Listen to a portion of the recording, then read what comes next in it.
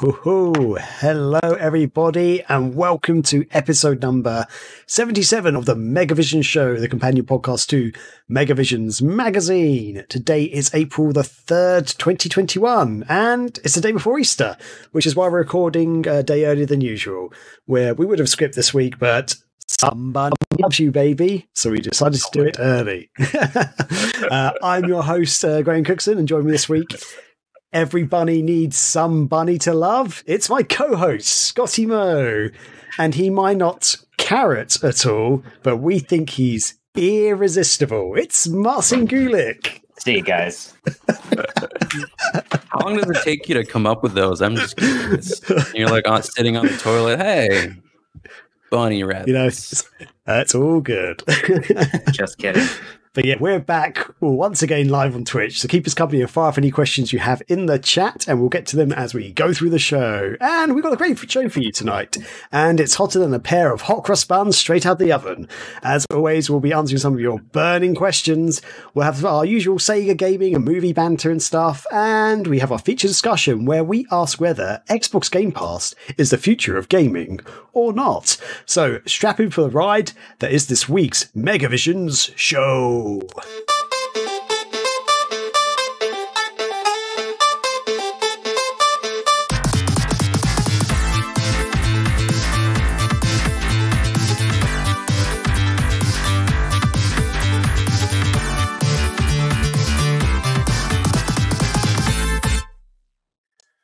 Yes, it's like a right. 5. Oh, sorry. Bad timing, Scotty. Sorry. Bad time to discuss timing. Great. Yep, brilliant. So, as always, we'll be starting with how our week's been going. So, Scotty, let's start with you, buddy. How's it going? Sure, yeah. I've been watching Falcon Winter Soldier, and I don't honestly know why. Have you guys been watching that? I only saw the first episode, but I felt like I had so many other shows that I was watching that I kind of gravitated more towards. I did not. Watching. I have been watching it, and I was actually going to bring this up as well, but I forgot to add it to the outline. I'm kind of in the same boat as you, Scotty. I'm like, I kind of know why I'm watching it, because the Winter Soldier is one of my favourites of the Marvel characters out of all those movies. I love the Winter Soldier movie. And yeah, I think he's awesome. And I thought this could be a really fun thing. But right now on episode 3, I'm like, I don't know if I'm enjoying this or not at all. Like, now you're asking why. Right. Even with the okay, so you're caught up. It's only 3 eps in.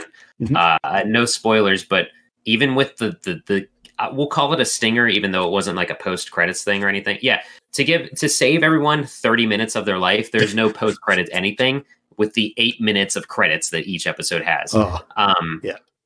No, even with the like stinger at the end of episode 3, I'm just like, oh, okay, that makes sense. But I was still like, I don't think I care still. like I had to look up characters' names that are appearing in the show, because it's been so long since any of the Captain America movies. And I think like WandaVision was great starting out. It had a really strong start because it was I know that there is a comic, there's a saga or series that is WandaVision that it's based off of as well. But that was just a new, cool, fresh thing for the Marvel universe, and for honestly sitcoms or whatever you'd call it. Yeah, that stylish show. So I think that set. I don't want to say that raised the bar, but that set some sort of bar for Marvel TV shows. And I know this is a totally different thing, but I feel like every scene of this show I've seen in something else. Like, it is paint by numbers. The action, like if you would turn on, I'm trying to think of like any movie. What's the one that I just saw that was that Bruce Willis? I can't remember. No, it was Will Smith. What was the one where he was a clone? Gemini Man. Gemini Man. Like, there are parts of that I was like, oh yeah, that's just like that. That's just like that in this movie and stuff. Or see, I just called it a movie in this series because it just feels like an action movie. It's going like, I guess I'm watching because it's another MCU thing, and I kind of like the characters, but the whole time I'm thinking like, yeah, man, Chris Evans was the reason I was watching those movies, and he's dead. Oh, spoilers. If you haven't seen that last Endgame. Anyway. Well, that's the thing too, is this is repetitive to anyone or redundant to like regular nerds watching us nerds here, but like no one really dies in comic books. So I know the MCU is its own thing, but I wouldn't be surprised if just like they do a flashback and it's with Chris Evans or something or whatever, like a new flashback. Does that make sense? You know what I mean? Yeah. So, and I can't say why exactly, but I feel like the third episode was insult to injury that Agent Carter got canceled when it did. I've never seen a single Agent Carter. Well, but you know it exists. I know it exists. Peggy Carter was Cap's girl and everything. Yeah. So, yeah. But I don't know, like visually it's kind of cool, but like the whole time every episode happens, it's like I just want to see Falcon flying around and like Winter Soldier bashing shit with his arm. I don't care about them walking around in cool leather coats and stuff, you know? Yeah. It's like it's trying to be something that it shouldn't be trying to be. Almost, it's trying to be like a sort of spy thriller movie. It almost feels like, or like it's like trying to be a sophisticated action film, which is an oxymoron. So yeah, and most of the action scenes haven't been that good. I think. Well, that's the problem too. Is it started with an action scene, like it started kicking people's asses, and then it kind of ramps up here and there, but it's not. Yeah, and I just don't care about most of the cast that's not Bucky or Sam. Yeah, there's like one or two characters I'm like, oh, that's interesting. But yeah, most of them it's like, and some of them they just introduce and then it's like, yeah, they're clearly not going to be in for the rest of like the episode. Or it's like, okay, when are they going to die? Like they had one bad line. I know this character's not going to last, you know? Yeah. I was just going to say, just a quick hot take. I know, referring to what you said earlier, I think that's one reason why comics as a medium haven't appealed to me that much before, because there are so many versions and universes and arcs, and like I'm the kind of person that likes like a story that's self-contained and like the character is going through something, but I'm not going to see him in like a different universe or whatever, you know. But like I'm fine with the movies, I guess, because they do have an actual, you know, I guess structure to them, and there is a beginning and end, you know, and they don't have like, you know, decades of different variations and endings. So, because I'm like, all right, well, Batman, you know, dies in this version, but over here, you know, it's Batman in the future, you know, or whatever, insert whatever comic here. So, but I'm also like for Marvel movies right now, anyway, I'm just getting a little like WandaVision was unique, but I feel like if you're saying it's basically going by the way of other Marvel movies, I think I would get tired of it. So. I mean, it's just like, this is not, I don't think this is spoilers, Graham. If it is, take this part out or something. But that, like, there's a scene where Bucky and Sam is Falcon. Spoilers. Doesn't know their name, but like spoilers. they are I guess spoilers, flash it on the screen, whatever.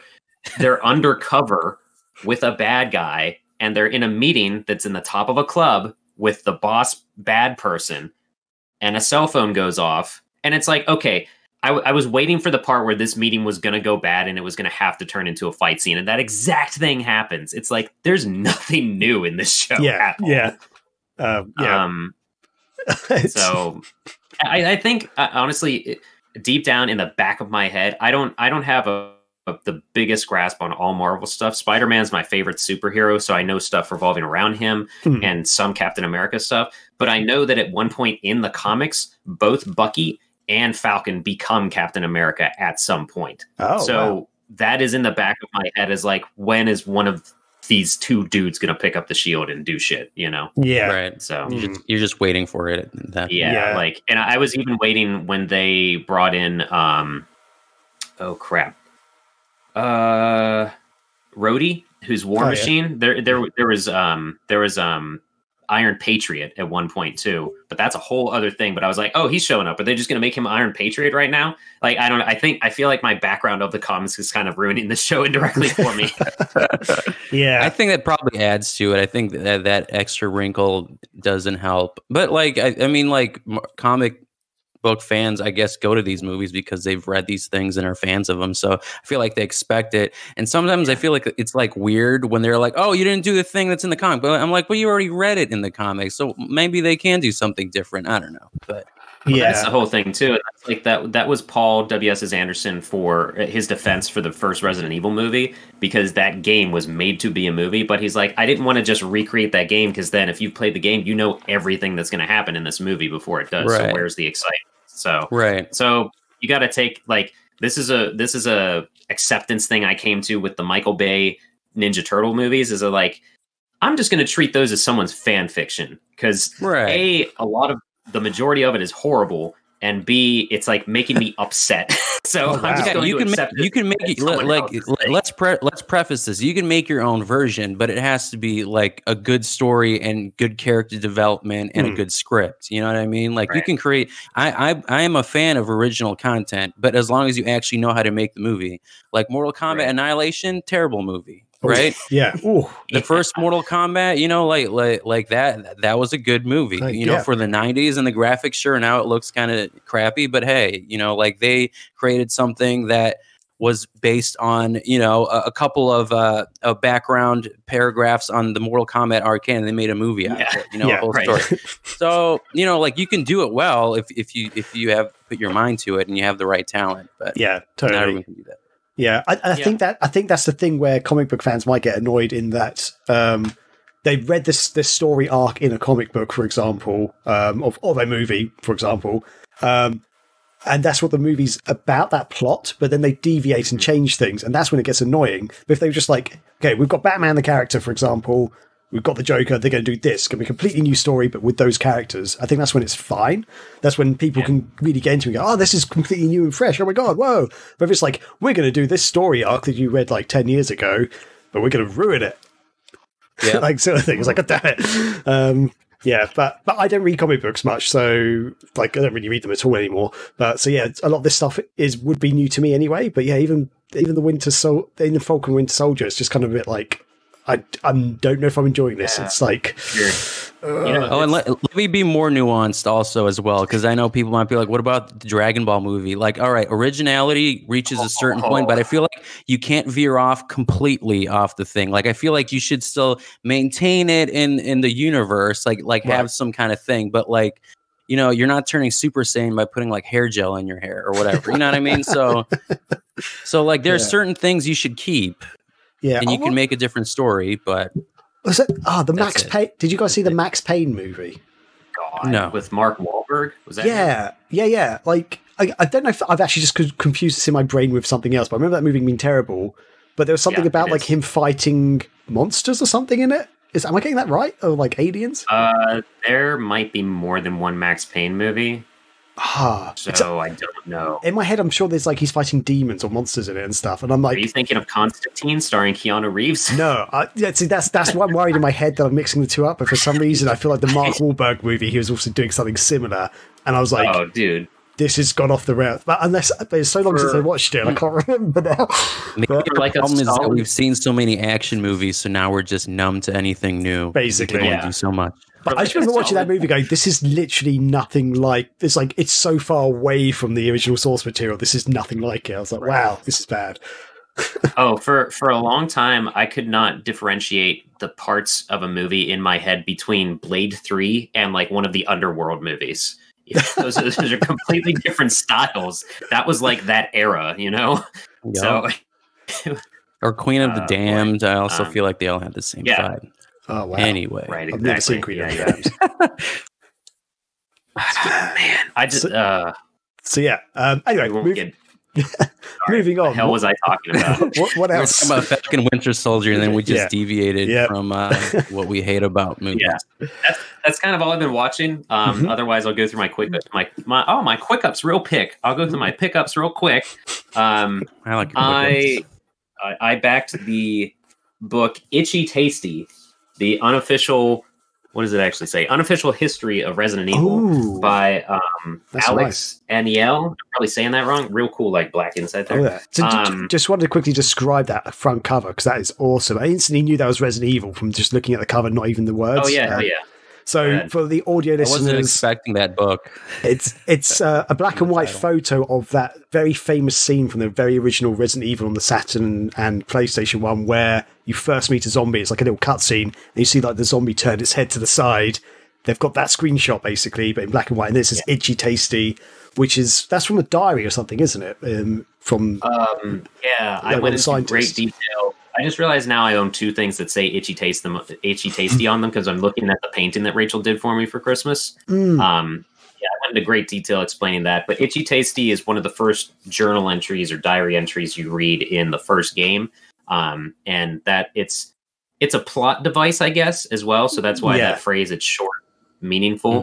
But yeah, it's in like a almost blood stylized font over the cover.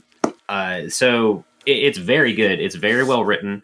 The reason it's unofficial is it just doesn't have Capcom's blessing, but it really is. And I'm probably saying his name wrong, but Aniel, and it's Aniel, Alex.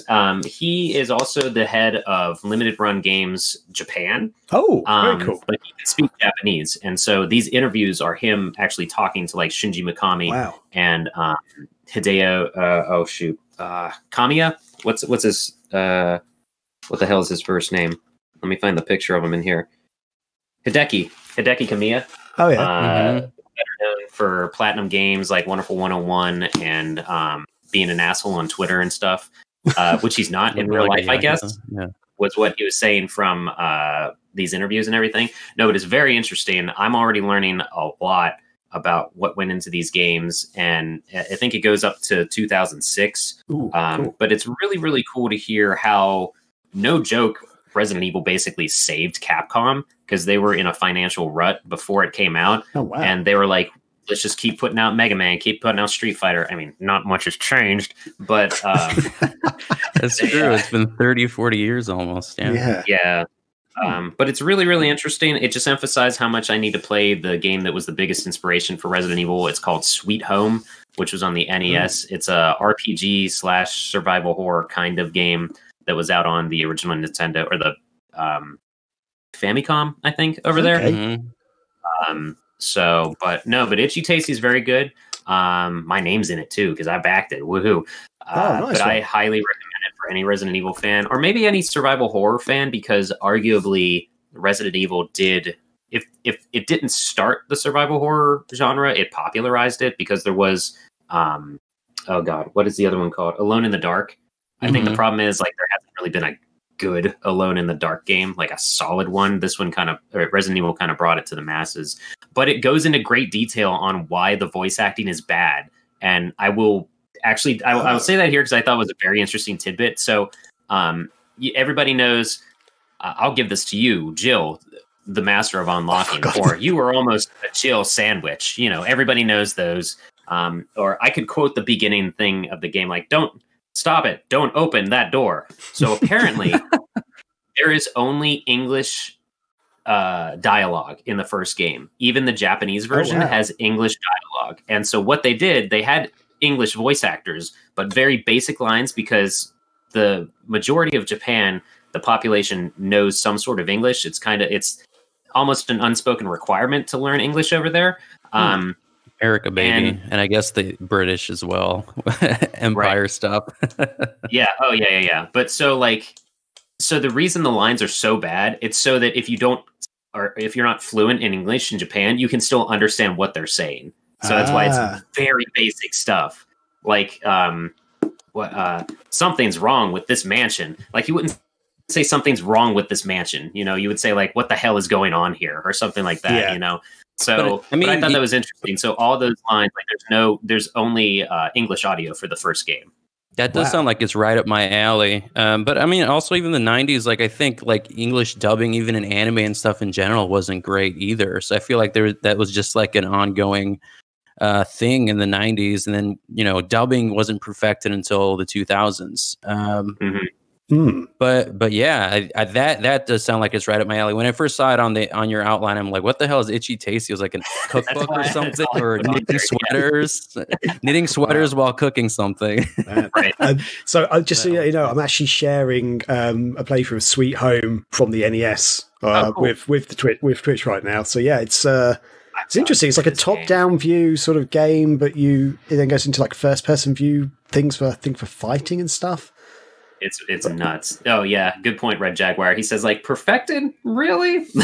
When anime dubbing and stuff. Good call. But Itchy Tasty, I highly recommend. I think it's only hardcover right now since it just came out. But there is I believe there's an ebook version of it as well, though. Can't recommend it enough, though. Just because it's unofficial doesn't mean it's wrong. It just means it doesn't have Capcom's blessing, basically. But that's what's so cool is since the author speaks Japanese, he's had these interviews. It's not like, nothing's going to be really lost in translation. I also found out that because I've thought long and hard about getting Itchy Tasty tattooed on myself in some way, shape, or form. But I've learned that it translates to something completely different. And I should have marked this. But it means something like basically the horse eats or something translated very poorly. So maybe I'll find it later on and we'll continue with it. But Sweet Home, I definitely got to try that out. But I'm really enjoying it. Can't recommend it enough. And then on the other side of the coin, I bought Taxi Chaos. Ooh. How did that go? Played it yet? Yeah, Rachel and I played it last night. Crazy Taxi is no joke one of her favorite video games. It's definitely one of my favorite Dreamcast video games. This is, for those who don't know, this is something that like I think didn't Sega or somebody had to come out and say like Sega has nothing to do with this because it looks so much like Crazy Taxi. Yeah. This if Crazy Taxi was a Saturday morning, like edgy Saturday morning cartoon, this is the Nick Jr. version of that. Okay. It's bland as hell. It controls all right, but you have a hop. You just hit the X button, or I guess it would be the A button to literally hop your car. Yeah. But it is the same general idea. You got to go around, pick up people, take them to their destination. You can literally hop on top of some buildings and stuff. You have a crazy dash. It's not that called that, but it's just hold down the shoulder button, let go of L, and you're still accelerating. It's really easy. It's just very stale overall. Like it doesn't have like a characteristic to it. It's not like, holy crap, we are in just like contrasting things here. This book is great. I'm quickly reading through it. Taxi Chaos, I don't know if I'll play again. Oh wow. Because it's so like we literally, the music is not great. The levels of the actual mixing is bad because sometimes people are loud and they're having like entire conversations. Like one business dude gets in your cab and he's like, yeah, I got to make a call. All right, now buy it and then sell it and then buy it again and sell it one more time and then buy it. That's almost verbatim because I've heard that line so many times already playing this game for only like 2 hours. And no joke, I was like, do you think the music is really what makes Crazy Taxi? Like, we don't feel like a sense of adrenaline or trying to rush around with this game. So I pulled up Spotify, found a Crazy Taxi playlist, hit play. Yeah. We're already having more fun playing this game. It's the music that does it. Yeah, but totally. Like it's not good. It's like $30. So if you're curious, maybe get it used so you can return it quick enough. Don't download it because then you can't get your refund. I'm not $30 curious. Curious. I honestly bought this because I wanted to. No one on the site had reviewed this yet, and I was like, it feels like we should talk about this game on Megavisions because we like Sega a lot. It's like Crazy Taxi, and I said to Rachel, I'm like, should I tell the guy? Should I just like volunteer to review this because I've reviewed games I've been excited for in the past and it just makes them bad. And that's kind of something you don't want to do. Like, you don't want to Martin, you're a huge fan of Shenmue. You volunteered to review Shenmue 3, but you actually enjoyed it though, didn't you? Like I did enjoy it. I enjoyed it. I mean, it was a 15-year long wait. Obviously I have issues with it, but overall I thought it was great to see it again. The game. But yeah, Taxi Chaos doesn't sound like it's in that vein. So it is. It's not good, and so I'm like, I don't think I want to tell the Megavisions people that I want to review this game because I don't know if I could play it as in depth as I need to review this game. I enjoyed playing Shenmue 3. I think Taxi Chaos sounds like an exercise for you if you had to play it. There's one mode that. It's called free flow. I don't know. You can just drive around. There's no timer, but you can still pick up customers, which is cool. I wish that any Crazy Taxi game had that. Yeah. There's another mode called Pro Mode where you still pick people up. You have a timer. You have the main timer, but there's no top arrow to show you where to go. You just have to know where the locations are.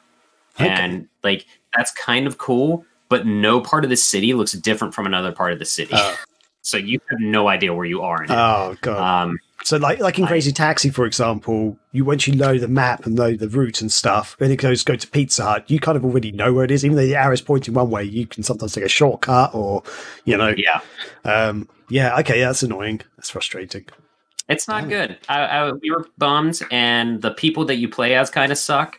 Because the one lady said the word hashtag when she was talking about stuff, and oh, God damn. I uploaded a clip.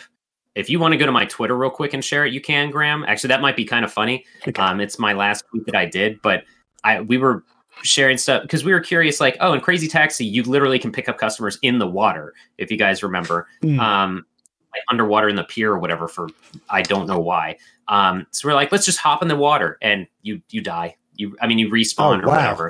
Oh, that's not good. Oh, okay. You respawn, but that's realism. I shared a video when Rach was playing, and it gives a good impression of the game because of how goofy it looks when you fall off the level. But also, your taxi cab driver is saying how she's an influencer and stuff, and I'm just like, oh man, I can't play this. Drown this taxi right now. Yeah, I can't do this. You have to like. There are only 2 drivers. You have to unlock other cars. I don't even know if there are other drivers. Oh, this is I understand where they were going with this, but it's such a badly executed thing. Like, you can find items in the city as you're driving. And so it'll be like a teacher is late for her class and she forgot her notebook. So they're like, if you can find my notebook, that would really help me out. And I was looking at the trophies, and there's like complete Professor So-and-so's storyline. I'm like, did you seriously try to put a fetch quest aspect into your Crazy Taxi clone? Oh, wow. There's no way I'm going to be driving slow enough to be like, there's that notebook I need, veer off to the right. Yeah. Like, what? Yeah, how is it taxi chaos if then you have to be cold and calculated to find a book? You know what I mean? Like, it did not make sense to me. Okay, I've actually just got the video. I've got the video. I don't know if my audio is going to share actually with this. You don't need the audio. Okay, you just got to see that garbage fly. Right. But, I'm going to we're going to share it live with people now. Enjoy, everybody. My camera might be blocking what she says, but it doesn't matter. It's just it is actually. It's all right. That's okay. There you go. Good stuff, people. It doesn't even like have like it doesn't even like when it lands in the water, it just disappears like a crappy polygon. Like it's not even smooth. Yeah. Look at that. That's God, yeah. The reason that I saved that clip was because normally it loads you back onto the road. This one, no. For some reason, it thought to drop you from 30 feet in the sky. Normally, it respawns you on the ground. It just looks like a shitty clipping like bug or something. It's like not a good game. Go in the water. It's not a bad game. Like, it's playable, but the more we played it, I mean, it's one of those things where it's like, I just want to play Crazy Taxi now. I just want to play the better version of this because I know it exists. So. Wow. I just spent more time talking about it than it would to fucking write this review. So there we go. There you go. You can just clip the audio and then upload that, have someone transcribe it, and there you go. Yeah, do that. Get on that, Google. That'd be a nice rant. Oh wow. Yeah, that's that's a little bit disappointing because I was actually quite interested in that game, but yeah, clearly it's probably not the one for me. Like if it drops to like $15, I'd say grab it. It launched at $30, so that says something right there. Wow. So you shouldn't judge a game like that because holy shit, Deadly Premonition came out at $20, and that is like a monster in itself that's good and bad all over. Well, I got bad vibes from the box art because it looked like something out of like a Happy Meal or a cereal box, So like I was like, that doesn't sound good. I don't think this is going to show up at all, but you can see how bad that lady. No, it's going to be so blurry. I'm sorry, but like her fingers, like. Her index fingers are disconnected from her hand, but it's clear that like her hands are like one solid shape. I'm having trouble just doing that as a human. Oh dear.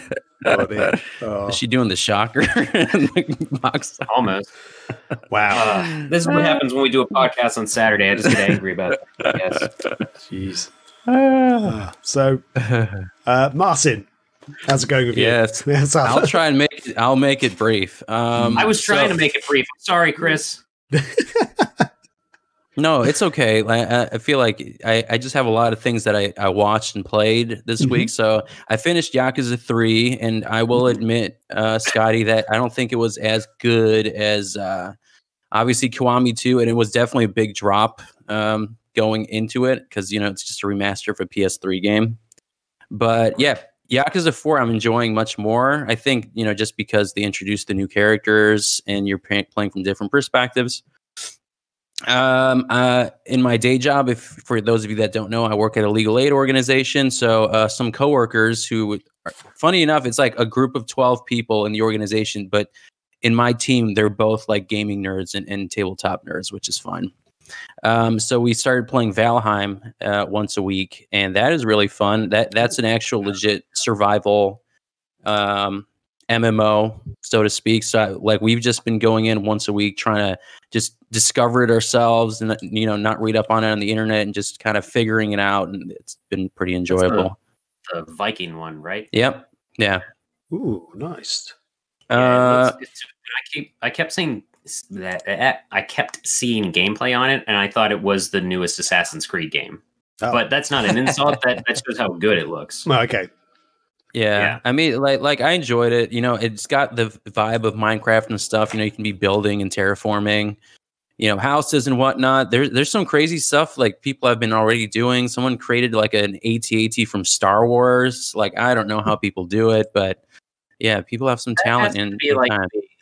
Like days to start. You know how there's seconds to crate in a video game? Yeah. There has to be like days to Star Wars in a crafting game. How long did it take someone to make something from Star Wars in this game? I already made a Death Star. Nice. It's like been out a week. But yeah, so those are the main two games that I played. In terms of video and episodes and TV shows and stuff, I finished season 1 of Doom Patrol, and I've also watched Godzilla vs. Kong this week. Oh, nice. Both on HBO Max. Doom Patrol is definitely, when it comes to superheroes, it's more in the vein of what is that FX series that's like based off of X-Men? I forgot what it was called. But it's kind of similar in that, where it's like super outlandish in a sense. Like it's very character driven, but there's a lot of outlandish stuff that happens. Very, very psychedelic and weird. but it's really good. I think it's very character driven. So if people were looking for tons of action, you're not going to really. It's not going to be an Avengers movie. Let's say. Oh, is that Legion? No. Yeah, I think so. Yeah, I think that's what I'm thinking of. Because if that's the X-Men based on that universe, yeah. And then I saw Godzilla vs. Kong. I'm not going to say anything because neither of you have watched it yet, and I know Graham wants to watch it, but I really did enjoy it. Dug it. Okay. Yeah, King of Monsters was really good. That one, I didn't understand why people gave it bad reviews last go around. Because I thought it was great. Like, what do you want from a monster movie exactly? Like, I think if the focus is Godzilla, you can have some character development, but you can only do so much. I feel like. Yeah. And yeah, in terms of pickups, I got the COVID vaccine, guys, and that's my only pickup. How's that for you? Is it better than Taxi Chaos? It's better than Taxi Chaos. It feels better because I actually didn't feel any side effects. I thought I might have had a stomach ache, but I think it was just the buffalo wings that I had. They were handing out as giving vaccines to people. Yeah, and I will officially say getting a COVID vaccine, at least in my area, is easier than finding a PlayStation 5 because I still can't find a PlayStation 5. But I got the COVID vaccine, so I'm still looking. If anyone knows a place where I can get a PS5, you will trade your next COVID vaccine. I will trade my second dose for a PS5. Yeah, I think that's the same in the UK. Oh, sorry, Scotty. I was talking over you. Sorry. I was just going to say, I'm sure there is a Facebook Marketplace auction for trading in their vaccines or something horrible. There probably is. Hey, why not? There's a market for everything. Yeah, but I think that's it for me. That's the same over here, though. With I think I can now get if I can arrange to get a COVID vaccine now. Basically, still cannot get an Xbox or a PS5 over here. Like it's, oh boy! Like a couple of people at work have managed to get it though. Like they managed to get PS5s at work. A couple of people, like, but they've got like YouTube videos and Twitter feeds open, which are like, like these people who like monitor the stocks of like various websites. Yeah, and as soon as the stock comes in, it's like this alarm goes off, and so they have to have like YouTube and everything open all day. And then one of them actually like ducked out of work, out of a meeting early. He went, "I've got to go. Bye." They can go and buy a PlayStation 5. That plan feeds me. Sorry, but that's like one of the reasons I stopped going to PAX, to the Penny Arcade Expo, because that's what it was like trying to get the 3-day passes. Is like we had literally a group chat of people on their website that was constantly crashing. One dude was watching eBay, like horrible, just horrible. Yeah, it's nuts. Oh dear. Cool. So for me, I'm actually going to transition to this window here, because I haven't really done much other than watching Falcon Winter Soldier, but I am now currently sharing my screen, which is the latest pickup I've got. So I was going to chat about this briefly. Balan Wonderworld. That's Balan Wonderland. It's Balan Wonderworld. And Scotty's holding up his there as well. Yeah, I've got the Xbox version. Scotty's got the PlayStation 4. I don't have one. Shit. Mine's still on the shrink wrap, and listen to this. That's great. The disc is moving. Disc, though. That's too small. I think I got a bonus. So my one came with like a little. I don't know if you can see that. What is that? Like a little ticket type thing called the Balan Wonderworld. It's like a retro looking circus style ticket. That should have been the cover of the game. That looks way cooler. Yeah, that's actually, it's really awesome. And then on the back, it's got choices. It's got a little signature from Balan. Sorry, that's crazy. Hold it up for a second. I'll describe it. So for those that aren't sure, or for those that are listening, it looks like the explosion kind of announcement of a circus ad, where it's got lines coming out of the middle, and it is an old timey kind of ticket with a stamp on it and the date and everything. And Balan's like, "Here we are, ladies and gentlemen." So that looks really cool. Yeah, old timey circus poster. Yeah, I think it's a really cool little thing. But yeah, it doesn't really do anything. It's just like a tiny little thing, but kind of nice little touch to have in there. So, but I guess that wouldn't rattle around, would it? It's like a tiny piece of paper. So it must be a disc. Smaller, because this doesn't sound like the disc. Tune in next week. Yeah, mine's like a very thin piece of paper though, so I can't even imagine that making a rattly solid. But anyway, yeah. So I played that yesterday. I streamed it live for a few hours, and yeah, I am torn on this. So unlike a lot of people, I didn't mind the demo. I actually kind of got some enjoyment out of the demo. And playing this game, I was still having moments of fun in it, but there's something about it. It feels like it's missing something. Like the gameplay is vague. It's actually pretty. It's like, well, the gameplay's kind of solid. It's like, the platforming and stuff's fine. The controls are fine. The different costumes are kind of cool. Some of them, like. The visuals are really solid. The music's really, really catchy. I think some people might hate it. I kind of love it. But it feels like there's something missing from it at the moment, and I can't put my finger on it.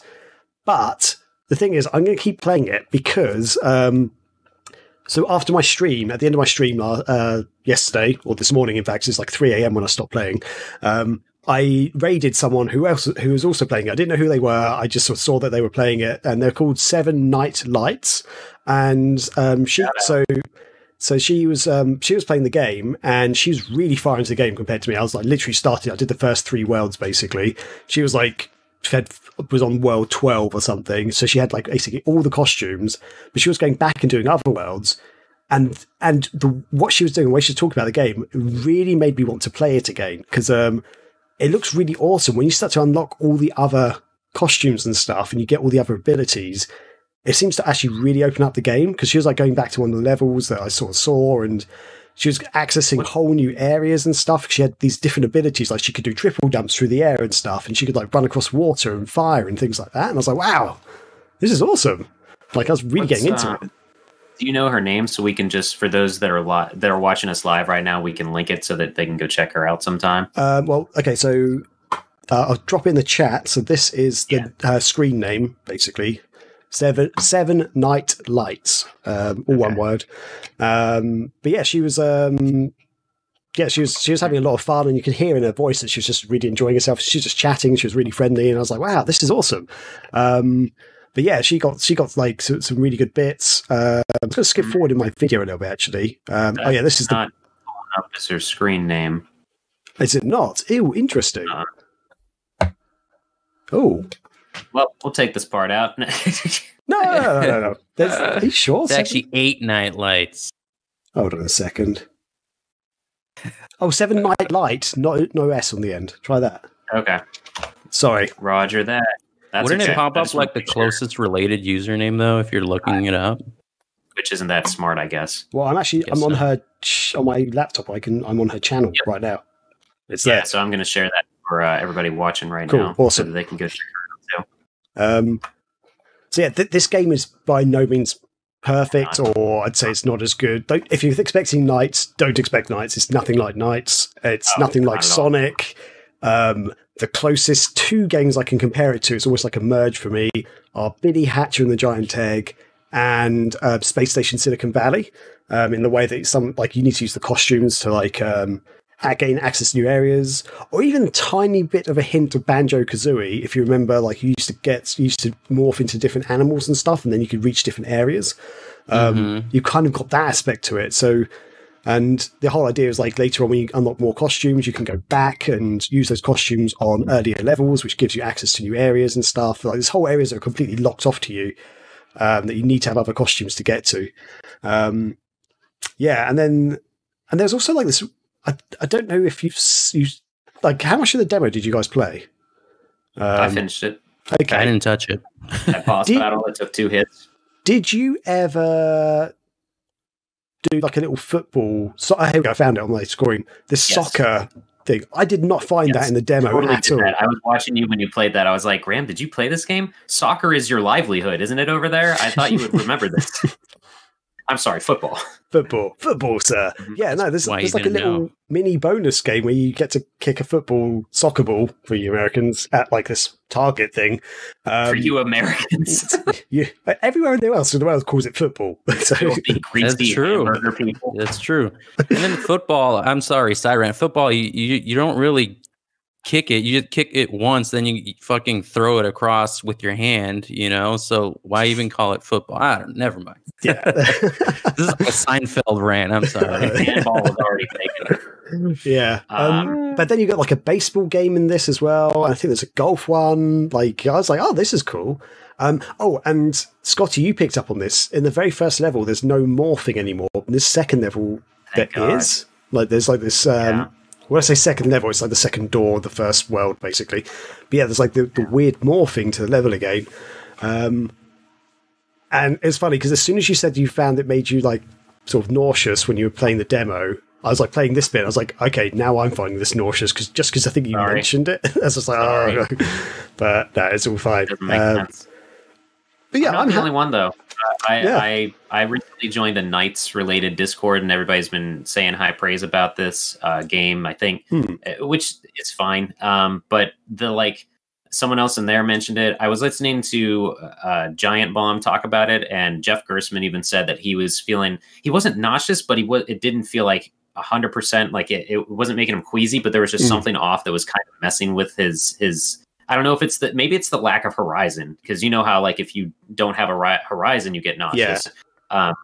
But so it's like, yeah, looking at it makes me feel a little nauseous right now. Okay, really? I think that also might be something with maybe older people. I don't know, compared to younger people playing that don't notice it. But I don't know if this will make more sense to you, Graham, but I'm trying not to read reviews about this or listen to too many people's opinions because there is so much negativity around it. And unfortunately, that'll sponge off onto me, or I'll absorb that, I feel. But one thing, I had to listen to Giant Bomb because there was a whole, like, their podcast was split up and there was like a solid almost half-hour segment of them talking about this game. I'm like, I have to hear what they have to say about this. Okay. I think Jeff Gersman, people know that he is like overly negative and not just overly critical about stuff, but like he openly hates this game, but he can't stop playing it. Oh, wow. He doesn't understand why. It sounds like he basically said, this feels and looks like a game that should have come out on the PS2 or was going to come out on the PS2, but then at the last second, there should have been someone to step in and be like, I don't know if we should put this out. Right, and they and then they remastered it. Yeah. So that's funny you say that, because I can't remember who it was. Someone on the chat jumped on last night as I was playing, and they were saying this looks like it should have been a PS2 era game, basically. But that's not to say it's bad looking. You know? Oh no, it's not bad looking. Yeah, it's but pretty. There's something about it that does feel very much reminiscent of PS2 GameCube style games, but just with better visuals.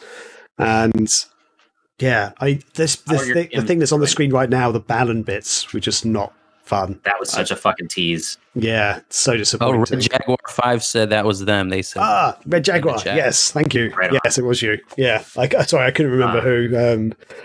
Who said that? But yeah, and you're not wrong. I think you're right. I love the character design. Like, the villain in this looks so much cooler than Balan. I wish that there was a statue of that weird, not Riala character. Tentacle person. Yeah. But there's so much weirdness in this game as well. Like, I don't know, if I go, let's try and skip forward to like a boss or something. I guess there was also an actual novelization released, and this is bad game design, but it might actually help you understand bits of the game more, or the impression of the have more depth to it by reading that thing. From what I understand, I'm like, that's horrible. You shouldn't release a complimentary. Is that a company? It's also Star Wars, baby. A companion. Yeah, to get more depth in and understand more. Yeah, I feel like that is bad design. But yeah, I don't know. Just looking at it just makes me feel a little nauseous. And there were two games when I was younger, so this isn't only when I was older that made me feel the same way. The original Spyro made me feel that way. Oh, really? And there was a Rugrats game that came out on PS1, and I don't know if it was the graphics or the camera, but both of them legit made me have to get up and go to the bathroom because I thought I was going to throw up. And I don't know why. I don't know what the reason is, if it's the color scheme or it was the camera or what, but it's giving me the same vibes right now. I don't like that over-sexualized fish that you're fighting, Grandma. Oh, man. But there's a couple of things that I really shouldn't be happening in games these days. And one is, this game actually jerks quite a lot. You suddenly get frame skips. And I think some people maybe on Twitch thought that like the Twitch was lagging at times, so it wasn't. It's actually the live game was randomly just sort of twitching, like suddenly you just miss a couple of frames, which is just really annoying and really like frustrating. And what was the other thing? There was one other thing that made me think of it, and I can't think what it is now. I've heard you shouldn't even bother getting the Switch version because it runs like crap on there. Oh, okay. So I was wondering how. For people. Yeah, but it's interesting. Graham, the important question: how are your Tims doing? Oh, they're doing quite well. How are your Walmart brand peeps doing? They've again, I didn't realize this. I don't know if this was in a demo or not, but you've got this Tim's Tower thing that the more Tims you kind of unlock or breed or feed or something, I don't know. I don't entirely know what I'm doing. You just get your gems in the level and then you feed it to the little Tims, and there's this little counter thing, and like this tower builds itself when you reach certain checkpoints, and like towers building, so that's kind of cool. From what I heard, you can feed. So Tims are like amorphous blob things that look like the Easter candy Peeps. See, I legitimately thought you were talking about like Timberlands, like those boots, Tims. Oh, people keep calling them Tims. Following you around. They follow you around in the level for no reason. Like, so it's not just for no reason. Go ahead. When you're going around the levels, they will actually bring stuff to you, and they will attack enemies for you as well if you can't. Oh, it's really good. Like, there's a couple of enemies who, like, one of the levels have kind of got a shielded front, and for some reason I didn't have an ability at the time that could really fight them, because they were like immediately look at you and go after you, but the Tim started attacking it and killed it. And then, like, occasionally they'll bring like little eggs to you or little gems and stuff. Like, if you go close enough to a gem that's out of reach, they will go and fly and get it and come back to you with it. It's kind of cool. It's like, oh, thanks, buddy. Got me a little I'm thing. Picturing sentient hiking boots right now attacking me and bringing me jewels. Yeah. Got my Tims. So here's my take on it. I don't think this is a great game, but I'm enjoying it enough that I'm going to keep playing it. And from what I've seen, it does seem to get better and better, which I don't know if you can say that's a great praise for a game, because if you've got to really get into a game to enjoy it, that's not very good. But I'm enjoying it enough that I will happily play it a bit longer. Sorry. So what was that? I said, just like Final Fantasy 13 and its 20-hour tutorial. Oh, okay, yeah. So that's why I've never played that game, to be honest, because I find most Final Fantasies, like, the beginning's slow and boring, and I was like, well, I'm not going to play that if it's literally, for everything it's said, it's like 4 or 5 hours, isn't it, the opening thing? Ugh. Something bad. Yeah. Something long. Man. But yeah, so yeah, I guess that's kind of me, really. I'm going to stop this transition. So I'm going to keep playing this. I think the next couple of Fridays I'm going to play it a bit more and see how far I get. But yeah, check it out. Maybe, or don't. I don't know. Yeah. At your discretion. I can only almost recommend this game. Yes. Yeah. There's something there. It's a half thumbs up. It's like, maybe. I feel like this is a game that some people get a lot of joy from and other people just think it's just terrible, because it like is Shenmue 3 or Shenmue. Yeah, kind of. It's very simplistic as well. Like, it's very easy to play. Oh, that's what I was going to say. Actually, this kind of brings it all back. I was going to say, we were talking about the MCU and these comic book based shows and movies that it's never going to live up to expectations of comic book fans. I told everyone before Shenmue 3 came out, I'm like, it's not going to be as good as anyone wants it to, because that is at a different level in our heads what we want that game to be. For sure, 100%. Then you also have so many expectations you built up in your head for 15 years. Like, your ideas were festering. You've had conversations on forums. And everyone's, creating their own world in their head. And, it's not going to be the same when it gets released. Exactly. So I feel like this whole game is a giant victim of circumstance, because they're like, Yuji Naka has teamed up with Square Enix. And then they show this game and it's like, holy crap, this looks like Knights, where Knights is another divisive game. But all of that combined to this is why it's going to seem worse than it actually is, or more average than it actually is, I think. Right. In people's eyes. I definitely think it's a factor. I mean, but I don't think people were wrong when it comes to like the actual gameplay and stuff, at least based from the videos and stuff. And sometimes, the creators, have some, things that they help, build, like Sonic and whatnot. And sometimes you just don't have the creative juices anymore. I don't know. Maybe sometimes people just aren't like that. Like for Legend of Zelda, I don't know. The guy has been helping make them for so many years, and he still keeps innovating and gets well-reviewed scores. So I don't think it's a matter of like, old game designers who think they're still doing good. But yeah, I don't know. I think it's interesting to ponder. Is this Yuji Naka's Death Stranding? Ooh. I like Death Stranding, actually. Oh no, I did like Death Stranding. I wasn't saying it was bad, but I mean that is letting the creator go off the rails. Yeah. Well, I mean, Death Stranding though is like, I feel like it has the vibe of Metal Gear, I guess, with like the crazy character names and whatnot, and that's where it stops, because obviously the gameplay is different from Metal Gear Solid. And this, I don't know. I mean, you could say that for sure in terms of like, all right, we're going to let you have at it. Whatever you want to do creatively, here you go. I don't know how much money they gave the guy. But I feel bad if they gave him a shit ton of money. One chance or something. Yeah, here's a blank check. And then you see the sales numbers. I'm like, oh my God. Oh, God. I think they sold like 2,000 copies or something like that in Japan. Yeah, in its first week. Wait, Death Stranding or Shenmue? Oh no, Balan Wonderworld. Oh, Balan. Oh, sorry, I've just lost. I completely lost track of what you're talking. I know. We should have been better at telling the crowd what we're talking about. But yeah, that's not great. I mean, Death Stranding actually sold pretty well. I think primarily based on hype and all of that. But I think it's a good game as well. But it's definitely one of those games where not everyone's going to like it, because it does have a lot of introspection, and you got to take in the environment. When you're carrying those packages and whatnot, it's not going to be for everybody, for sure.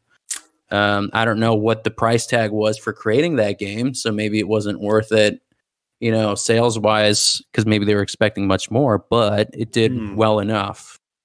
And But that the shitty part is like I just wish Hideo Kojima still kept going with the Silent Hills thing. Like that's the thing that pissed me off the most is that they had something so promising that I wish they would have given a blank check for that and then kept rolling with it. But yeah.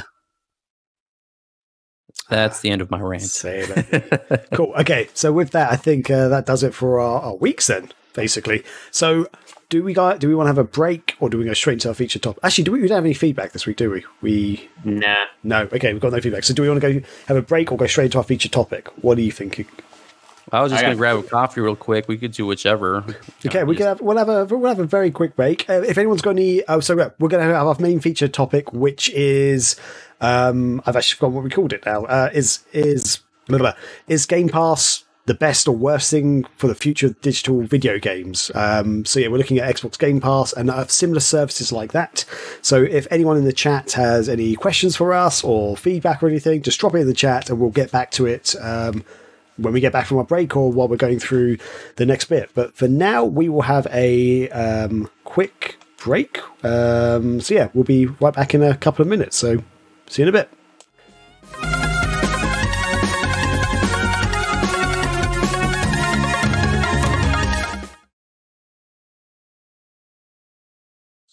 Sorry, I had to do a transition there. Hey, everybody, we are back. Yes. Sorry, that was fun. Love our transitions to timings around. Oh, yeah. Sorry, I'm doing OBS in a slightly different way today, and I have to actually click an extra button to transition across.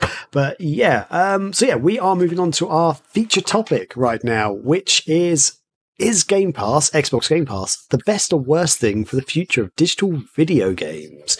So this actually comes from the news, off the back of the news that MLB The Show 21 is not only coming to Xbox for the very first time, but it's actually going to launch on Game Pass.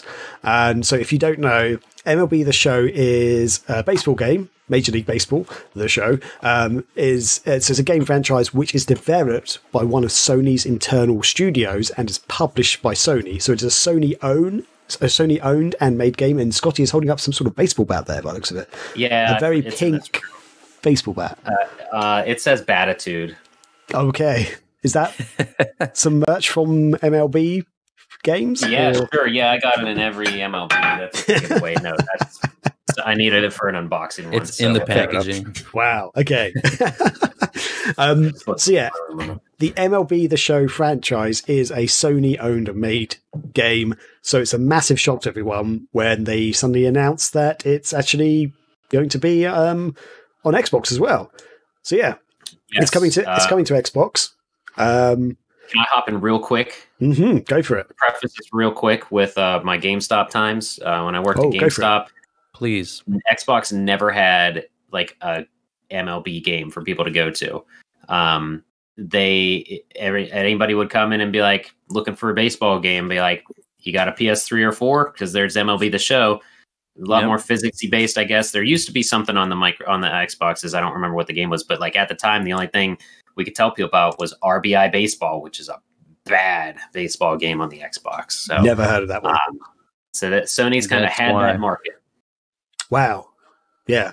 So that emphasis. I think that's the other thing that comes into question. Not only digital games, but the exclusivity feature when it comes to game releases. Even like exclusive, developers like Bungie, who used to work for Xbox, made Destiny for PlayStation as well. Which is interesting. I think in terms of digital gaming, I think that is just an inevitable direction that we're already in, frankly, and we're heading towards almost complete digitization for gaming, and especially streaming specifically. We already see this in movie streaming. We see this with every major movie studio, and in turn, people who run television studios create their own streaming services. Peacock, HBO Max, Paramount Plus, Disney Plus, something's plus, everything's a plus and a minus. And yeah, I think that's just the way that it's heading. I know it will probably be gripping our physical copies, and we'll be telling them to take it from our cold dead hands. But in terms of gaming specifically, I think it will. In terms of a mass market, I think digital games is going to be where it's heading. I think there will always be a market for physical games. Like vinyl came, went, died, cassettes came out, CDs came out, and then vinyl came back because it's cool and hip and people are buying vinyl again. So I think there will always be a market for that kind of stuff. But just to preface this whole conversation, I think it's definitely heading in that direction where it's all streaming and digital. So I don't know what your guys' thoughts are. I want to correct myself real quick. There was the MLB 2K series. The last one was MLB 2K13. There you go. Nice. So, Scotty, what are your thoughts on all this stuff? I do think it's crazy that it's this. Didn't they announce that the show was going to come out on Xbox? But what's crazier is that it is going to be out on Game Pass, because Game Pass means people can have it for free. So not only is it a formerly Sony exclusive game, but excuse me, but it's a brand new game coming out day one for free. Now, are we getting into our thoughts on Game Pass yet, or just this still? Just the MLB thing, right? I mean, we could just talk about this briefly, I guess. Let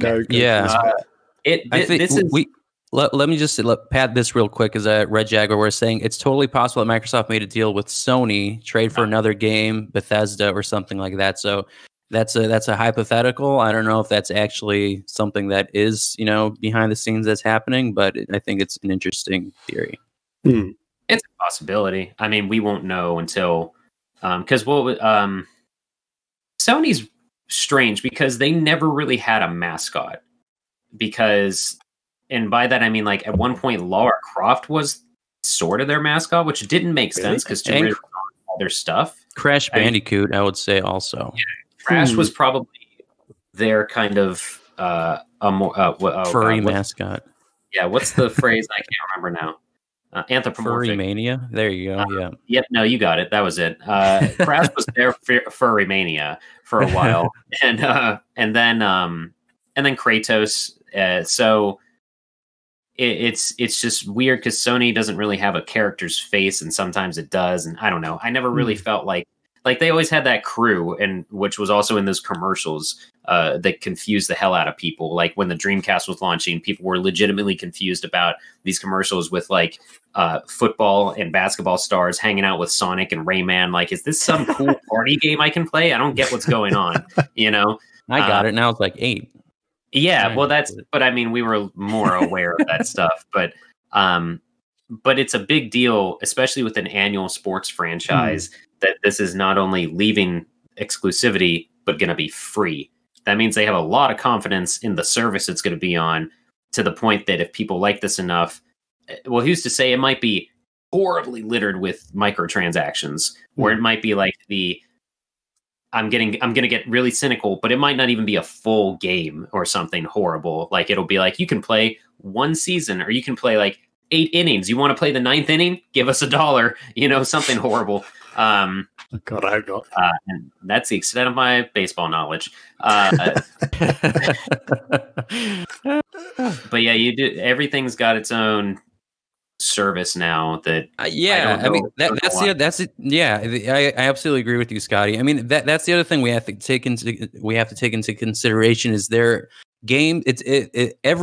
Almost every game is games as a service. Every product that comes out is almost a living, breathing thing. There's always updates. There's always downloadable content that gets released. There aren't that many games that just come out and then it's one and done. If there's an issue or a problem, you can get an update for it. Fighting games specifically, they have seasons for them, right? They have seasons. Mortal Kombat, Street Fighter, all of them are like, all right, season 2 or 3, here's new characters that you can purchase or download. Here's a pass. Mortal Kombat did the same thing with their character rosters. Like you see it in every facet of the gaming industry, and in terms of games as a service, and then again movies and TV. live streaming, on demand service, all that stuff. It's just where it's going, you know. But yeah. Yeah. So for me, I think the big major surprise here, like just on the MLB stuff, is the fact that it's not just, for example, with Yakuza games, that was a third-party developer who happened to be making exclusive games for the PlayStation. And making the Yakuza series was basically exclusive. It was never like officially signed in blood or anything, but the games were notoriously, we're going to release this on PlayStation. Spit on it, yeah. Care about the other. I mean, they released the 1 and 2 HD versions on the Wii U, but that didn't really go anywhere. But other than that, it's just PlayStation only. And then suddenly it's like, you know what?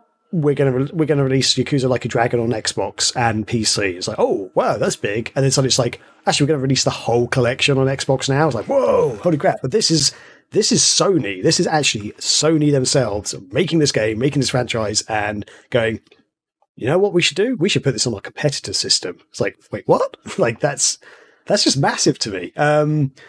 Yeah, and I know what you're talking about, like with oh, sorry, I just noticed Red Jaguar's thing pop up then, which I may as well just bring up because I was sort of on that conversation. So Red Jaguar says it's entirely possible that Sony financed part of Yakuza to keep exclusive for a limited amount of time.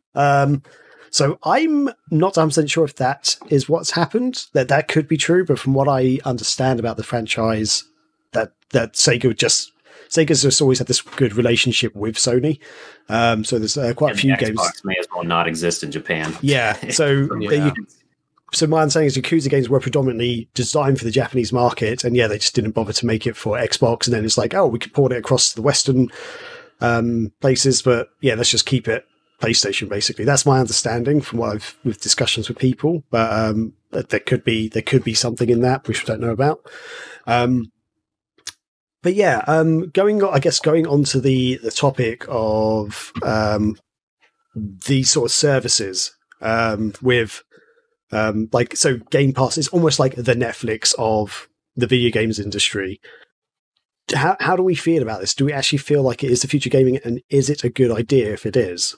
I think that's the key question, because as you sort of mentioned, Martin, it seems like it's going to go this way, but is this a good idea? So I guess I can just start it off. Yeah.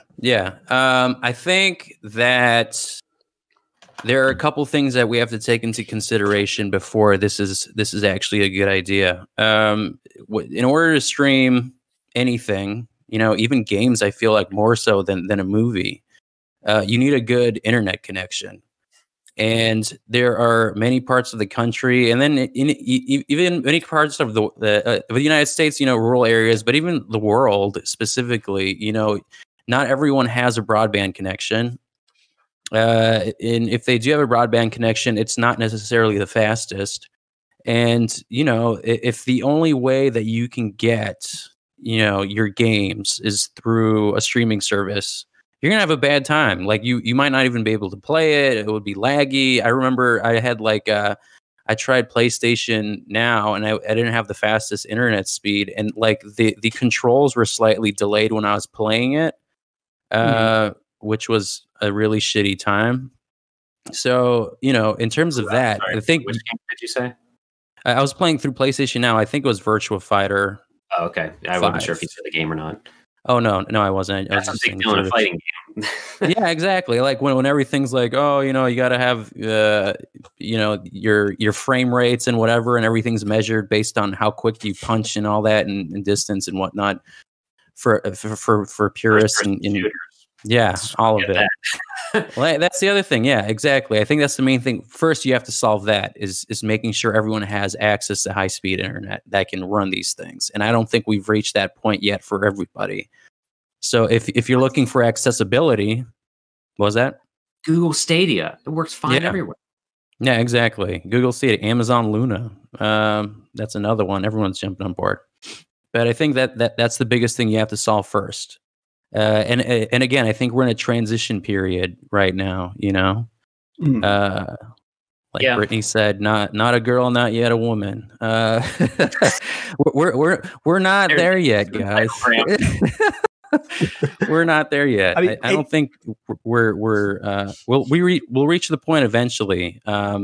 But yeah. Well, just on that note, so I mean, there has been that conversation previously about the streaming services, but with Game Pass specifically, and I guess Apple Arcade, those are and PS Now, but only for certain games. Those we're looking more at like games that are like a catalog of games, 100 games, whatever, that you can download, because the Game Pass is predominantly, so I get that word out, predominantly a download service. It's not a streaming service. You have the xCloud edition, essentially, for the ultimate package, which can stream games to your PC and to your Android devices and stuff. But the Game Pass service is more of a download thing, which is a little bit different, really. It's because what you're saying is totally true. Cloud streaming in general is still not quite there. I've used I've used the xCloud thing actually a few times on my phone, and I was impressed. It's a lot better than cloud streaming used to be. But so yeah, what was the Google? The second screen experience. I feel like that was the baby steps towards what you're talking about now, Graham. Second screen experience. What are you talking about? Oh, sir. You don't remember that revolution in video games where you could use your tablet while you're playing a game? Someone could grab their tablet and play it with you and have that, and you could have the map of the game on the tablet while you're playing the game. I think it did that with a phone. And use your tablet and your phone. It was dumb as hell, and it never worked for anything. What system was that? Literally did this with Beyond Two Souls. Someone synced up their tablet to play with me just so I could get a trophy. Fuck that. I don't even. Was this on PlayStation or what was this on? Dude, it was on Xbox too, and not Beyond Two Souls, but I mean, this experience, you would have that second screen experience thing. That was. I do not remember maybe this. We cut through like 3 years of video games. Let me find it real quick. I feel like they did that with Phantom Pain. I don't know. They had this thing where you can download the app, and I think you were able to manage your base, your base in Phantom Pain from your phone. Wow, which was interesting. But yeah, I mean, I guess that's how you do multi-channel. Everything is connected. Gaming. Smart Microsoft. Oh, Smart Glass. Yeah. Feature Xbox Smart Glass. This is from June 4th of 2012. I do remember that. I never used it. But it's not. Wait, that's a lie. I tell a lie. I used it once or twice on my Xbox 360 to control the DVD, basically. Because I could bring up on my screen to press play and pause on my DVD and stuff. I was like, perfect. Skip scene. Well, I'm trying to work out the freaking controller controls for a DVD. Like, okay, A is pause and start. How the hell do I skip scenes? What's going on? Oh my God. That was, for a brief moment, it was cool how Sony did that, because you could literally use a PlayStation Vita as another controller. And I was like, that's kind of cool. You saved yourself $60 of getting a controller, but good luck using the back touch panel for L2 and R2. That was bad. Yeah, that's nuts. Sorry, I threw off the whole conversation. I was going to say that the only thing comparable that Sony's had to Game Pass has been PS Plus, which was amazing in the beginning because they tried to make people get it by giving you essentially 5 games every month, because there was a PS3 game, a Vita game, and a PS4 game, or crossplay somewhere in there as well. Now it sucks. PS Plus gets some heavy hitters on there, but now kind of overall it's not that great. Right. But that you can't download the full game and you get it for free. Yeah. I mean, like, I still think, PlayStation Plus, how much is it now? Was it like $70 a year? Still $60 a year, I believe. It might have $60 a year. I can't remember.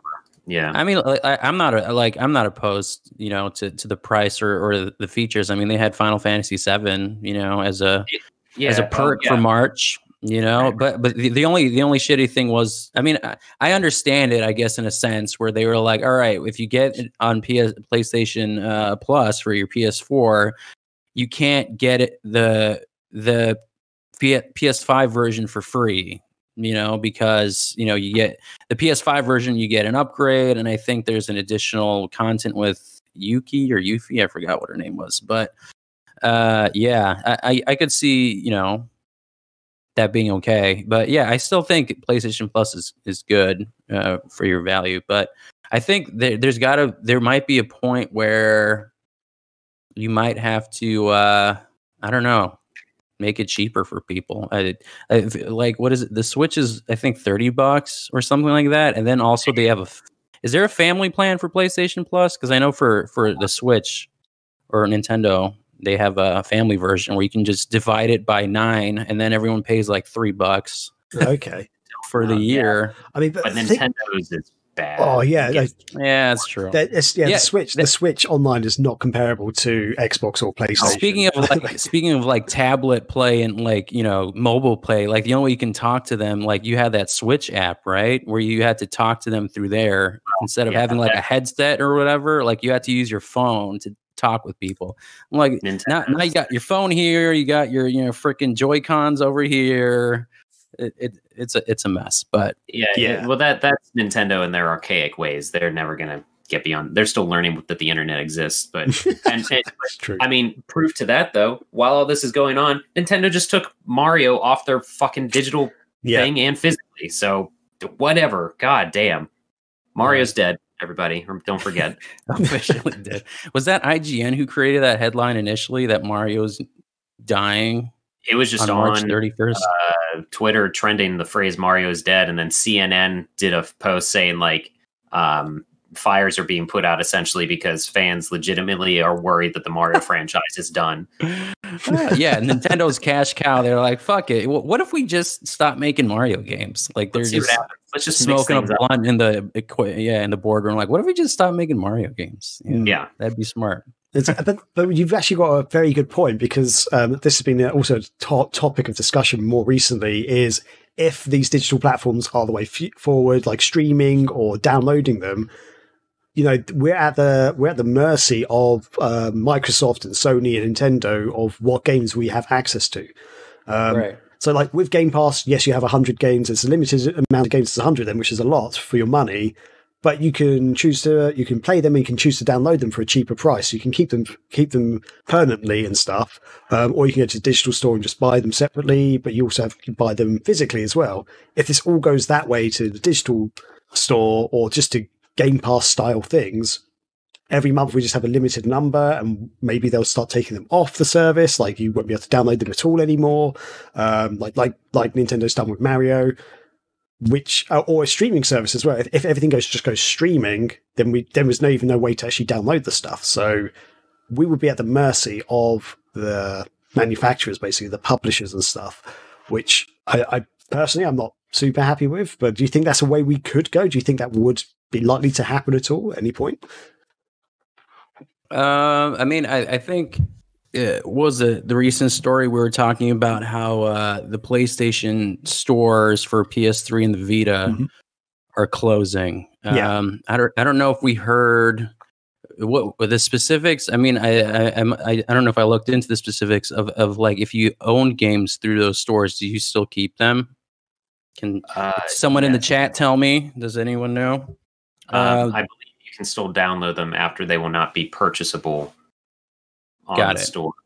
Got it.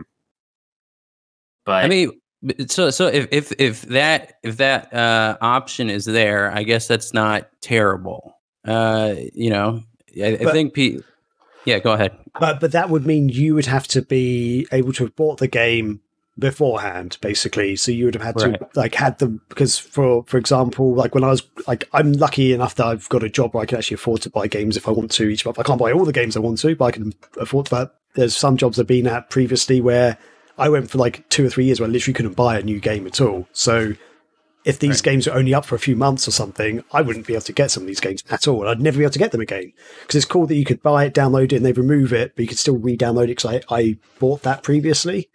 Right. But yeah, you could miss out completely. There could be whole generations of people who don't get to play the latest Resident Evil game, for example. That's true. I mean, unless they re-release it, you know, on their store, you know, there's so many games. Like right now, you like I was talking about the transition. You're already seeing it with the latest consoles. You have a physical version and a digital version, right? You don't have an optical drive. And laptops have been there for years. I think. I'm sorry.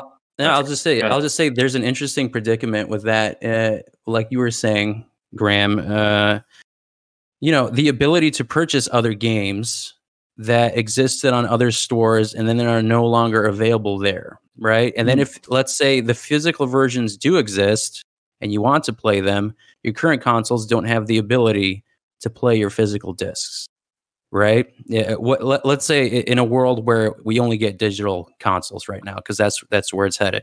I think that is an interesting predicament, you know.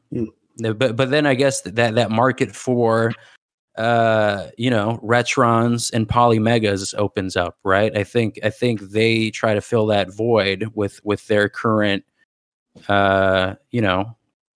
consoles and devices that they're releasing. So I guess there's ways around it, but if we're looking for official Sony, Microsoft, Nintendo consoles and that kind of stuff, I don't know, that might be hard. But maybe now you're just gonna have to buy another console to play your old games, like a Polymega or a Retron. And there's also the thing of this could be a whole nother conversation, but the game I'm holding up here is called Cubed. It has a collection of games, and yes, everyone just feel your spine tingle because I left the pre-owned sticker on it. But on this collection, you have E4, Ever Extend, Extra Extreme, Lumines Live, and Res HD. Ooh, Res was not released in the US for Dreamcast physically. I think it was on PS2. I can't even remember now. My point is, though, I would have not even known about this thing unless I worked at GameStop and saw this collection. Was like, oh, Res is on there? I don't own Res because there wasn't a legitimate way for me to own Res in America. So this collection's maybe still on XBLA or something, but I wouldn't have found this searching, just randomly skimming through the digital storefronts and stuff. And when the digital storefronts are gone, I would have not found anything. So I wander into a store and find something physically there, but that's then the only way to get it. And now GameStops are going to be gone. Everything's good. Things are literally just going to disappear because we will not have a way to access them. Yeah. So good job, Sony. Fucking over. You shot yourself in every foot you can. Oh man.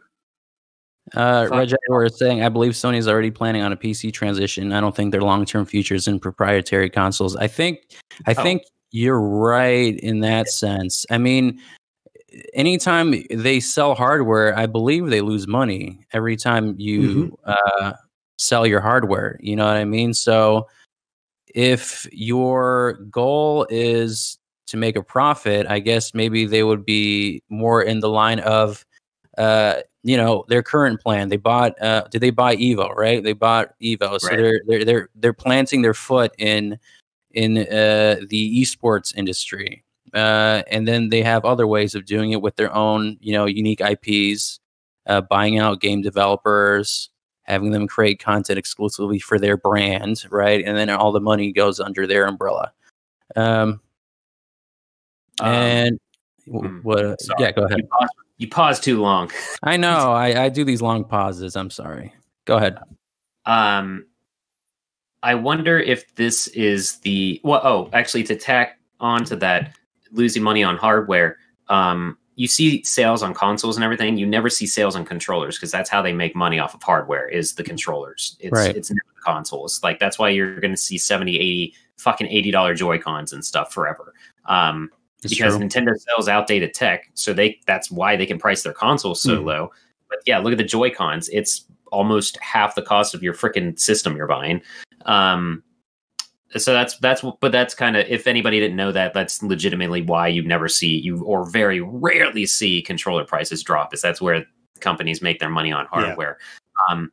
And then going all the way back to MLB and downloading stuff and getting a game, but not complete. Happy Dude did have a good point in the chat here. He said, I would gladly pay $5 more for a month to get DLC with those games that are coming out on Game Pass rather than buying the DLC separately.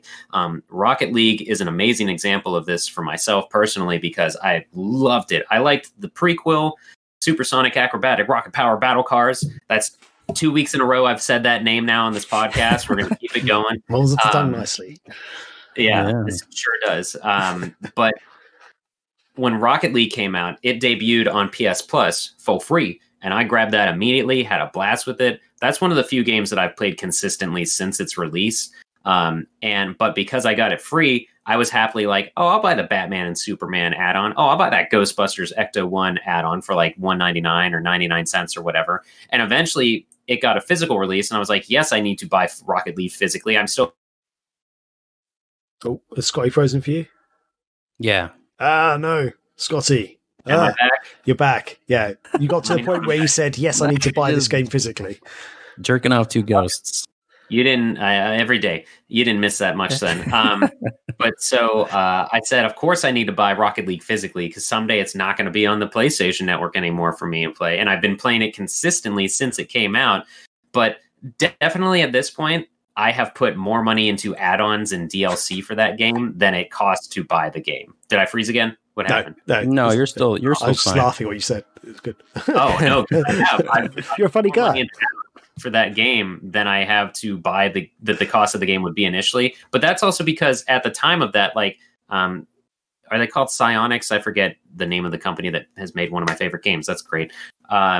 But like at the time they were a small company. So yeah, I'm going to throw them a few more bones because I didn't pay for the game initially. I feel like that's the hope of these services, is that like you'll buy these, but you're gonna, like, you go, I don't know about you guys, but baseball tickets to get into the game are always super cheap. Or it's like, bring in your local grocery store receipt and you get a free extra ticket. But then, yeah, you walk into the stadium, you're going to pay $8 for a beer and $12 for a fucking hot dog, or even throw the toppings on. Oh, yeah. Yeah, your grandma comes in for free, but pay $200 for this jersey and $50 for this large soda. Yeah. Yeah, exactly. but yeah, again, like what you were mentioning about with GameStop and the DLC and all that. I mean, it rings true everywhere. I worked at Best Buy, and you have your core sale, so you have like your Apple product or your laptop or PC, but they make money in their margin off the accessories that you sell them. So get them a printer, get them a mouse, get them a controller or whatever. That's where the money comes in, at least for brick and mortar stores, and that that goes the same for baseball stadiums and movie theaters, right? They make more money off your $12 popcorn than the movie ticket. And yeah, you are right on that. Yeah. I got so worked up, I forgot what we were actually talking about. So I've got a question throughout there for you, based on kind of stuff that's happening with Microsoft and also with Sony, with MLB and stuff.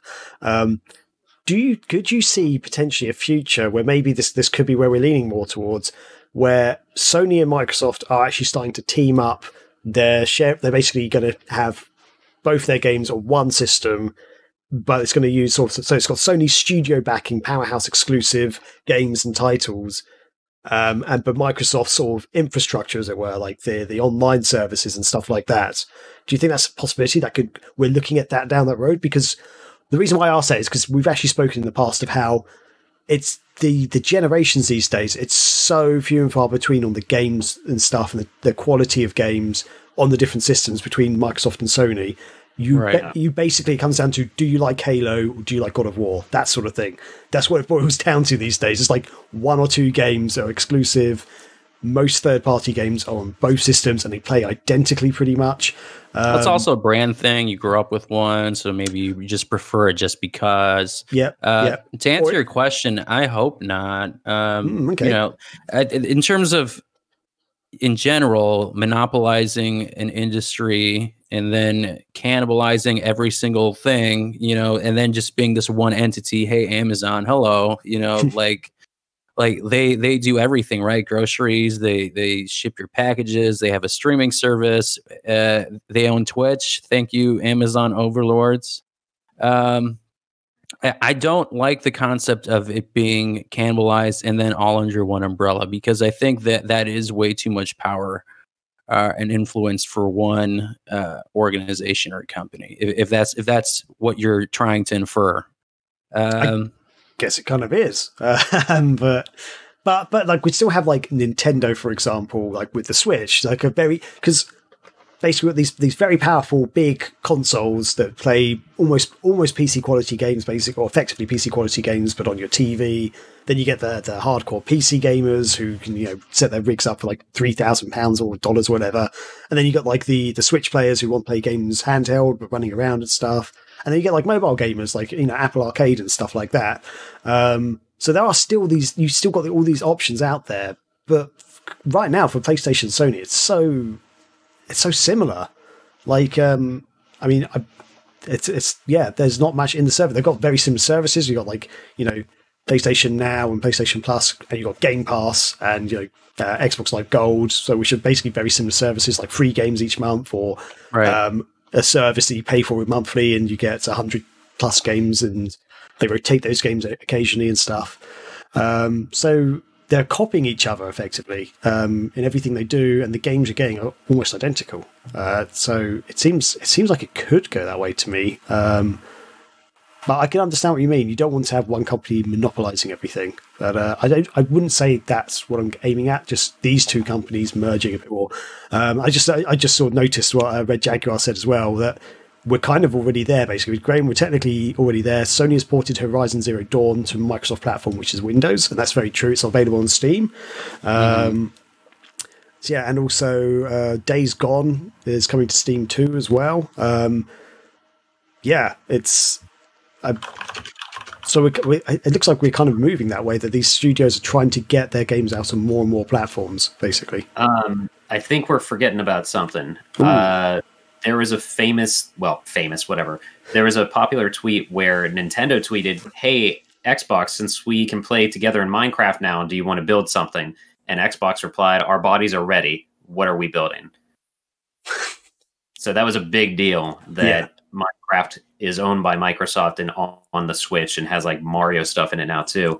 Our bodies is ready is something that Reggie Fils-Aimé said when he was working for Nintendo. So Microsoft said that as a reference back to them. But that's the thing is, well, to answer your question first, Graham, no, I don't want the companies to combine forces because zero competition means zero creativity. I agree with that. I mean, I guess it'll be the rise of more indie studios, but then the other thing is like, a big company like that, a big conglomerate controls the pricing, and then what, they can say, you know what, this is going to be, I don't know, $800. You're going to have to pay $800 for this specific thing. Yeah, and I was going to say that, like, but the thing between Microsoft and Nintendo, they don't need to worry about each other. That's not like... That's like Olive Garden being worried about McDonald's. It's not gonna. They're not competing with each other. So like they can have a fun thing where it's like, oh, you got Mario in your Minecraft, cool. We'll be over here with our giant servers that our PC gamers can actually play, unlike on your Switch. So yeah, and Microsoft is that. Yeah, that's a fair point, because Microsoft has actually put some other games onto Switch as well, like the Ori franchise, some other Microsoft Game Studios games. So yeah, they don't see each other as competitors, it seems, at all. I will make one comment actually on the whole thing about some of these Sony games and stuff coming to Windows. Yes, Windows is a Microsoft operating system, but it's a little bit different than them coming to Xbox, because Microsoft will get money from every Xbox game sale. They won't get money from like Steam sales. They own the they create the operating system. They are not seeing any money from those Steam games being sold, though. If it comes to the Xbox app on PC, then they'd make that money. So yeah, I feel like Microsoft not really benefiting from some of those Steam games coming to it, even though you could argue these Sony games are coming to a Microsoft platform on PC. It's a strange thing, because something else I think of is like, if the cards are played right, it can help everybody out.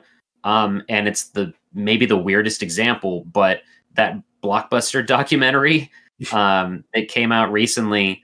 I got the physical copy of it. Like, I knew about it beforehand and everything, and I was pretty excited for it, and I watched it. And then it debuted on Netflix. For the people that don't know, there's one more Blockbuster in the world. It's in Bend, Oregon, in the United States. And it's pretty much a family-run thing now, even though it is owned by the Blockbuster company.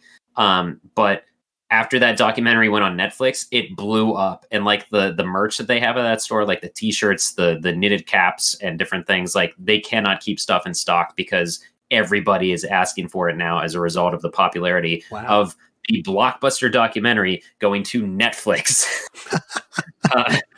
Oh my God. And then Blockbuster had the opportunity to buy them out in the early 2000s, which is pure irony. So yep, that's a big part of that documentary too. And it's pretty crazy.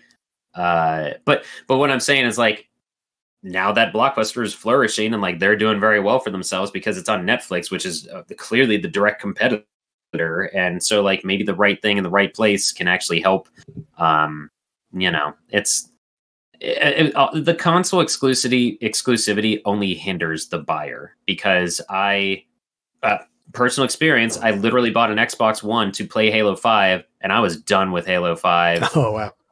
At the end of that, and we've had this conversation before, but like, couldn't find anything else. Traded my Xbox One right back in, like, and that I lost money overall from that whole deal. But it's like I'm more careful now. I don't buy a full console just for one game to play on it, but because I can't financially either. But you know what I mean? Does that make sense? I think I'm just rambling at this point, but that does make sense. Yeah. So, but do we want to check out any other, address anything in the chat at the moment? No, I don't listen to what they say. I'm joking. Yeah. I mean, if you guys have any other last questions for us or whatever, sound off in the chat now.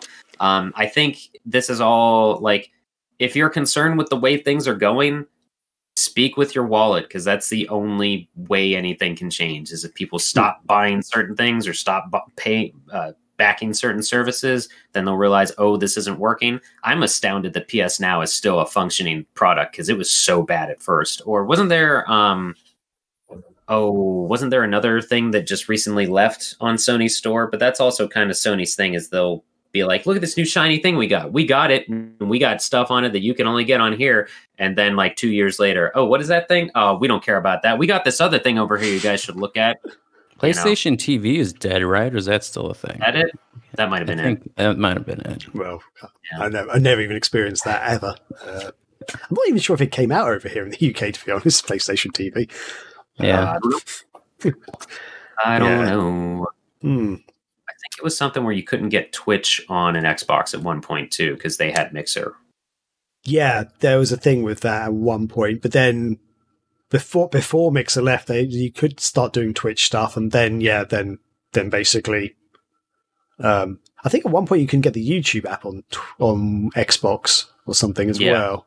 I mean, but that's when it sucks for the consumer, is like I couldn't adequately stream from my Xbox because at the time I didn't have a gaming PC. So I had to like go through these roundabout ways just to, whereas on the PS4, and this isn't me saying that the PS4 is better than the Xbox One, but like on the PS4, you literally hold down the share button and you can stream your gameplay, because they had no problem with you going through Twitch and stuff. Yeah. Like you had to like snap programs and other bullshit on Xbox, because I think this was when something was on it that wasn't Twitch, but it let me stream through there, and it wasn't Mixer either. And somehow I rigged it so that I could, but it was like so bad just because Microsoft didn't want Twitch on their machine.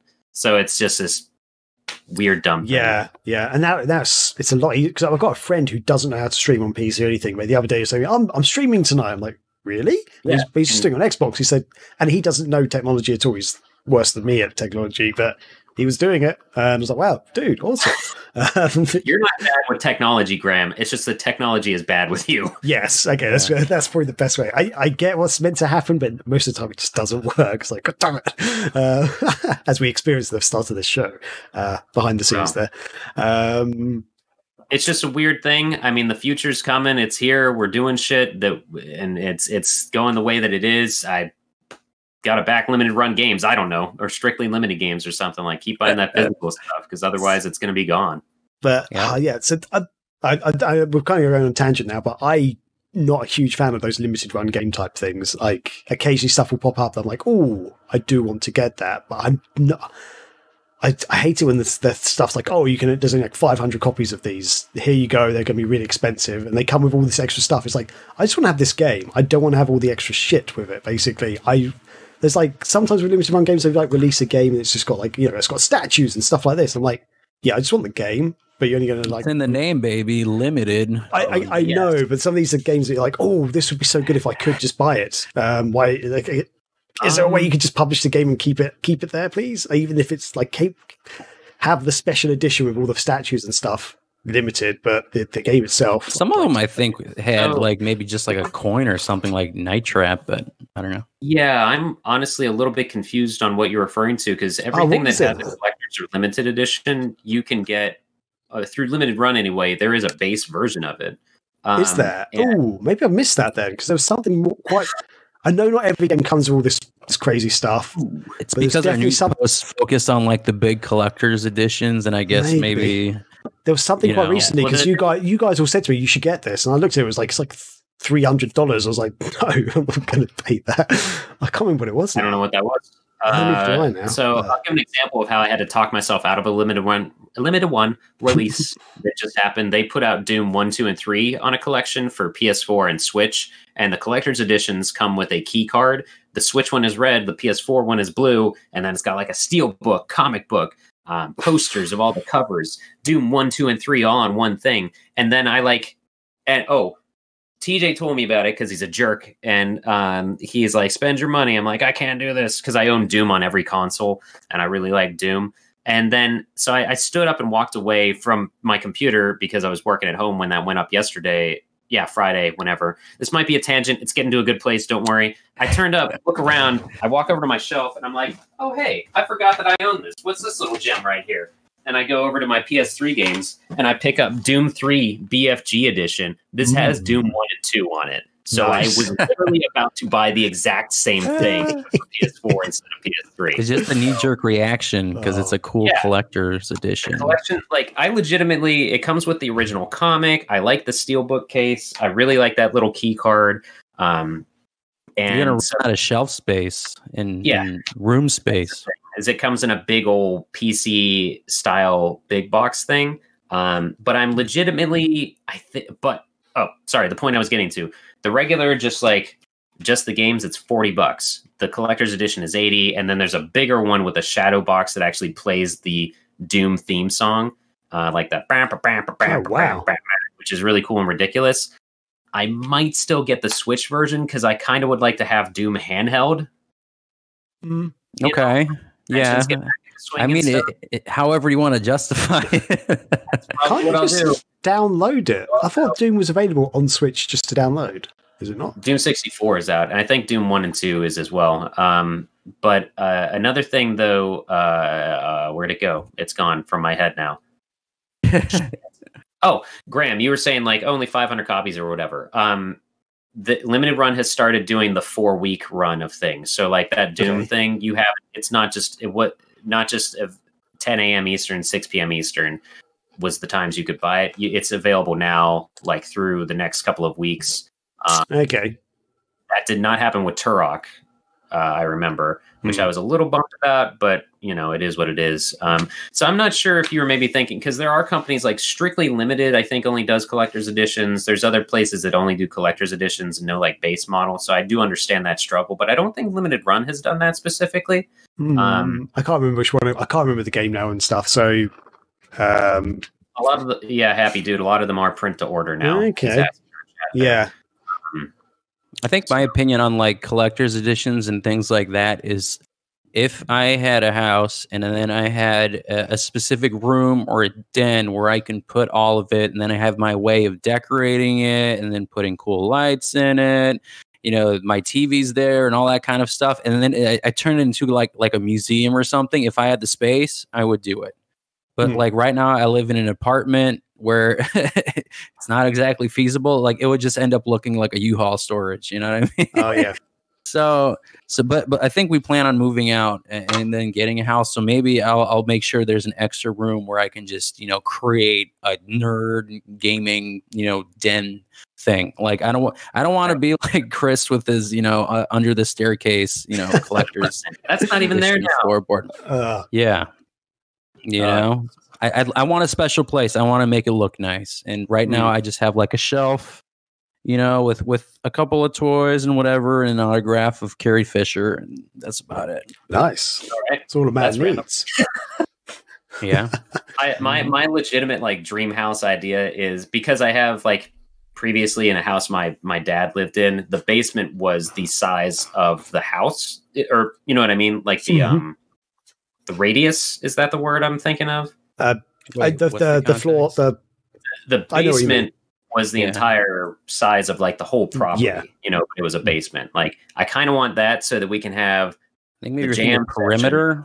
Perimeter is the word. You got the place for the jams, for the music instruments, and then you have the gaming stuff on the other side. And then that's just away from everything else that doesn't get them the way of the office, because this is the office / game room, and that's kind of horrible.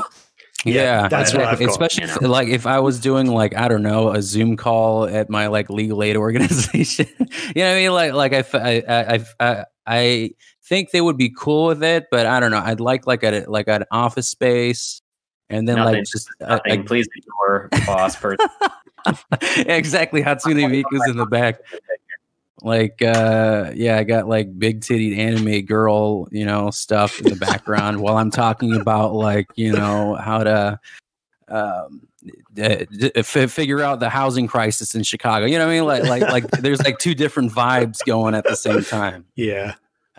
So yeah, I would definitely just want like, you know, office space and then just a big nerd den, maybe the basement or something. I was helping my brother out with his, and his is still like his posters are on the floor, you know, like he's still got board games stacked in a corner. I'm like, you've been here for like a year. You gotta clean it up, buddy.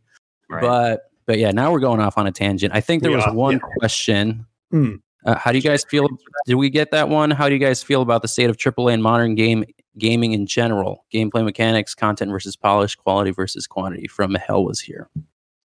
I can circle this back to our main topic, because things are going to be released on Game Pass day one and not be a finished game. They already do that, you know.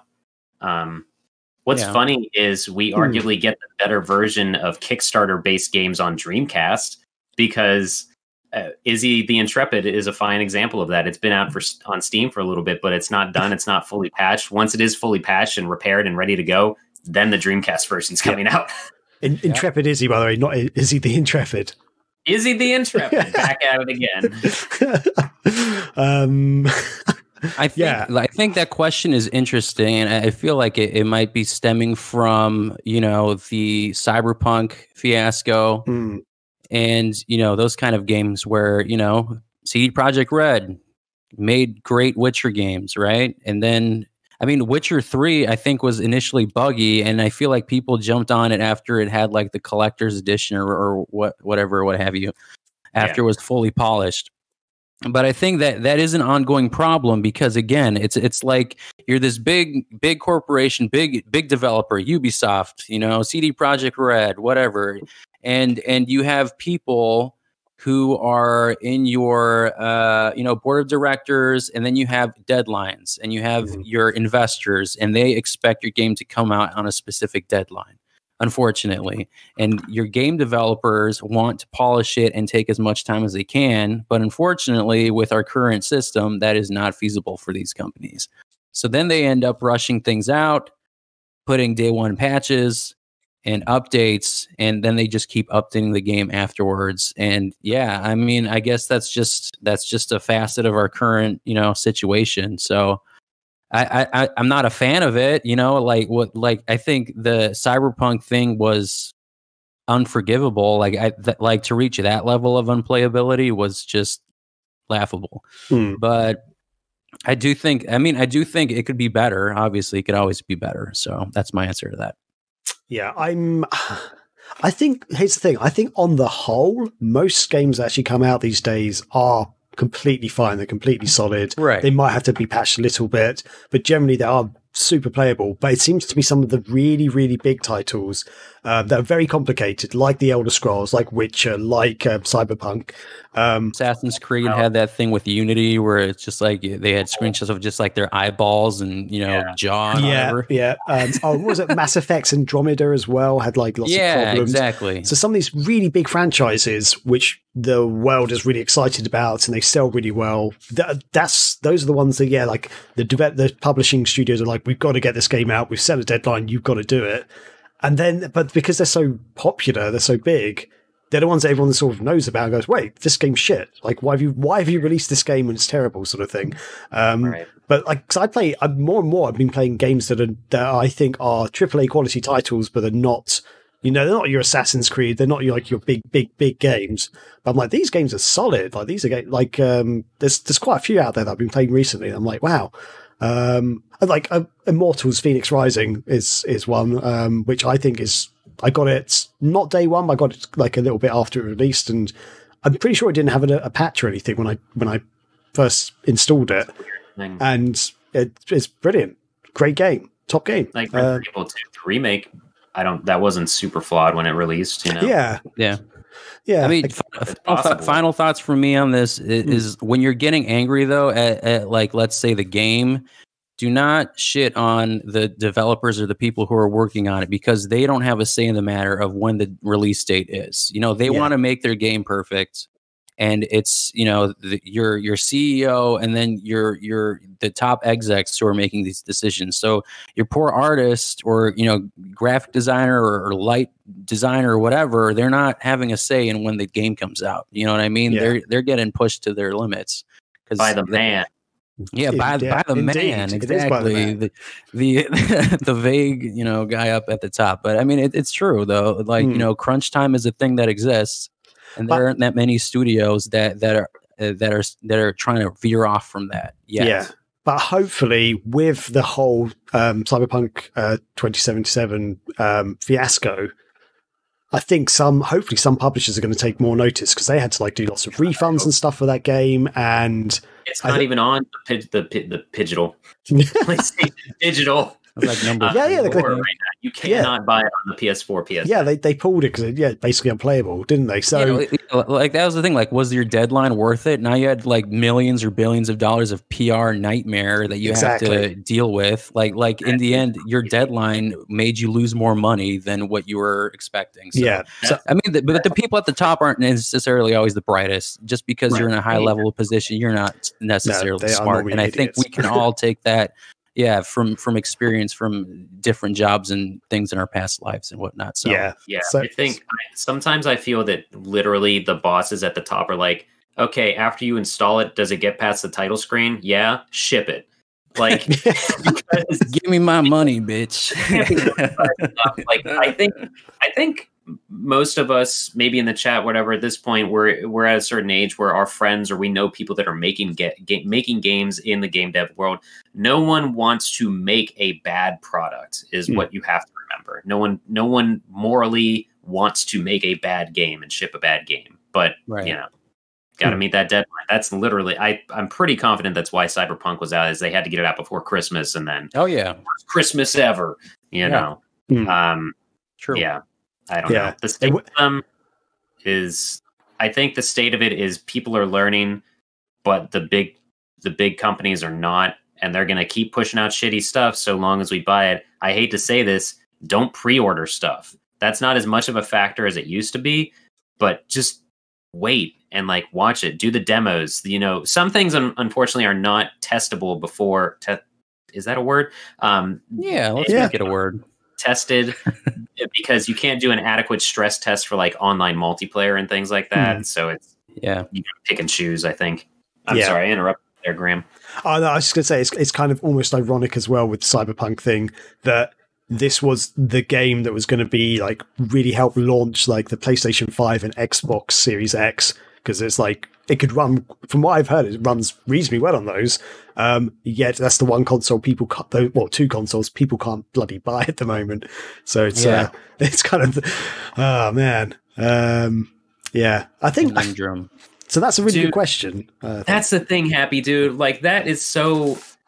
I mean, my girlfriend Rachel knows how much I like Keanu Reeves, and we've been watching more of his movies. But we were watching E3 in real time, and I was like, she knew that one of the three games I was excited for in 2020: Doom Eternal, Last of Us 2, Cyberpunk. This was before the Keanu Reeves shit, and then that trailer happens with him. He's like, "Time to go, samurai." And then he walks out there, and I was like, "Are you fucking kidding me? Are you fucking kidding me?" Like, it felt like I was there, like I was starstruck, like the whole crowd, and even Rachel was like, "Wait, he's there? He's there." I'm like, "This is insane!" And like, I was so much more excited for it and stuff. So, goddamn, he just said you're breathtaking. So I'm sorry, that threw me for a loop. And what's also sad about that is like people are getting mad at like Keanu Reeves. Like, how could you do what this? the hell does he have to do with it? He just walked in and did his job.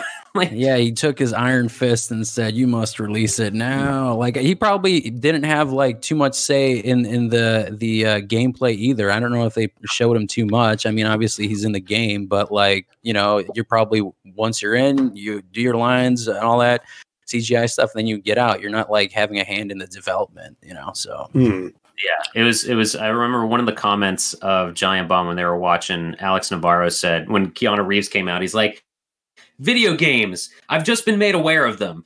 Like, yeah, I would believe it. yeah. Oh, wow. Cool. Good question, though. Yeah, very good question. Very good question. I think. Yeah, you had another 20 minutes to our conversation. Yeah. I think that kind of does it for the show this week. Yeah, like that was really fun though. I enjoyed that. I think this stuff with like Microsoft and Sony and Cyberpunk's never going to go away. Those conversations are going to keep coming back. So always happy to chat about this sort of stuff. We need an outlet to complain. Yeah, basically. Being part of our. Yeah. Scotty, are we going to go and raid someone? Shall I let you get into the raiding stuff while we wrap up here? Their name is I Am Kyle X. Very cool person. They're playing remake of the first Resident Evil right now. Perfect. So hang out, guys. They're a lot of fun. Very positive, upbeat Scottish person. Yeah. Cool. So while we do that, I'm actually going to very quickly address the feedback from Mr. Haru while we're sort of wrapping up the show. Sure. I'm sorry. Yeah, he said, 'cause I was going to give you that time to look for someone and then I'll just chat while you're doing that, but you've done it already. So his feedback was, Graham's pickups of DC games somehow reminded myself that one of my goals in life is to obtain the UK and Japanese region variants of the classic Sonic games. Seeing the differences in box art and packaging is something I want to own, from Sonic to 3D Blast. So that sort of is a reference to last week's show.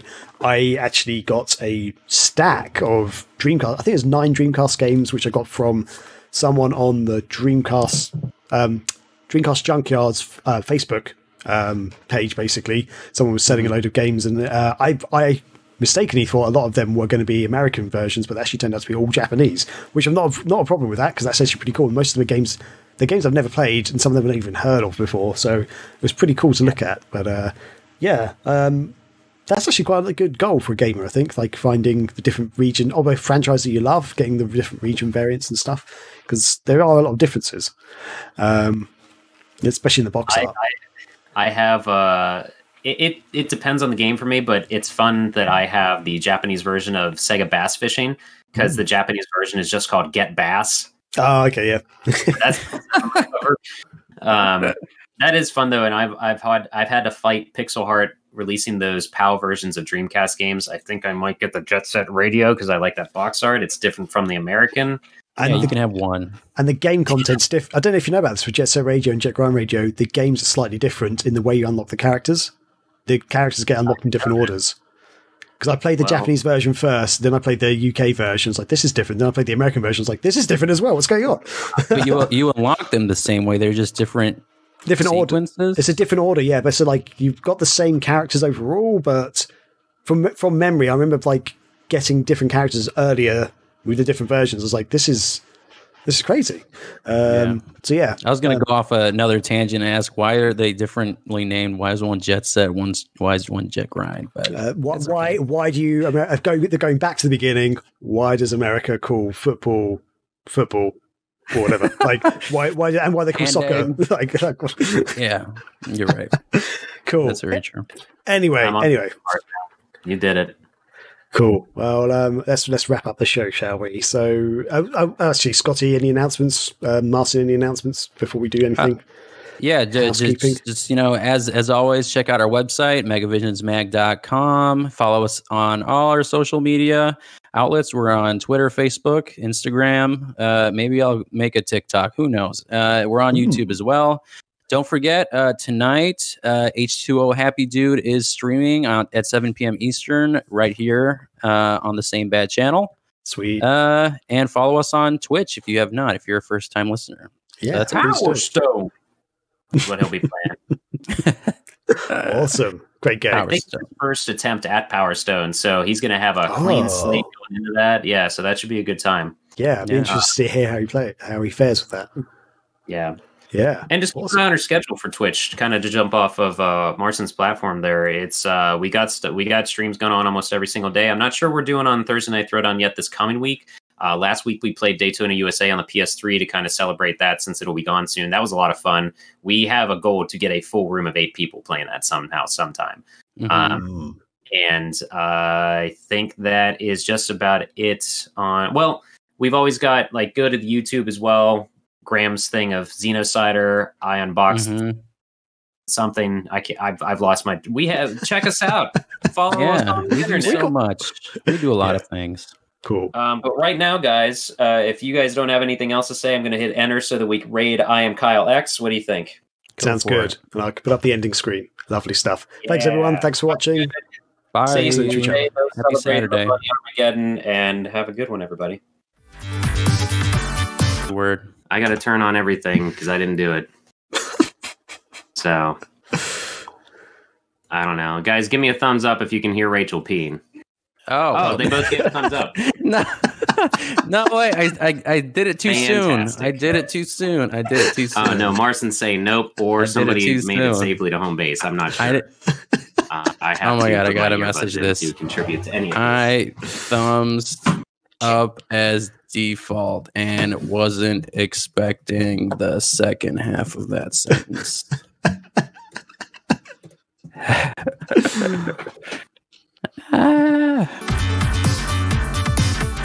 Honey, I gotta tell you about this sandwich.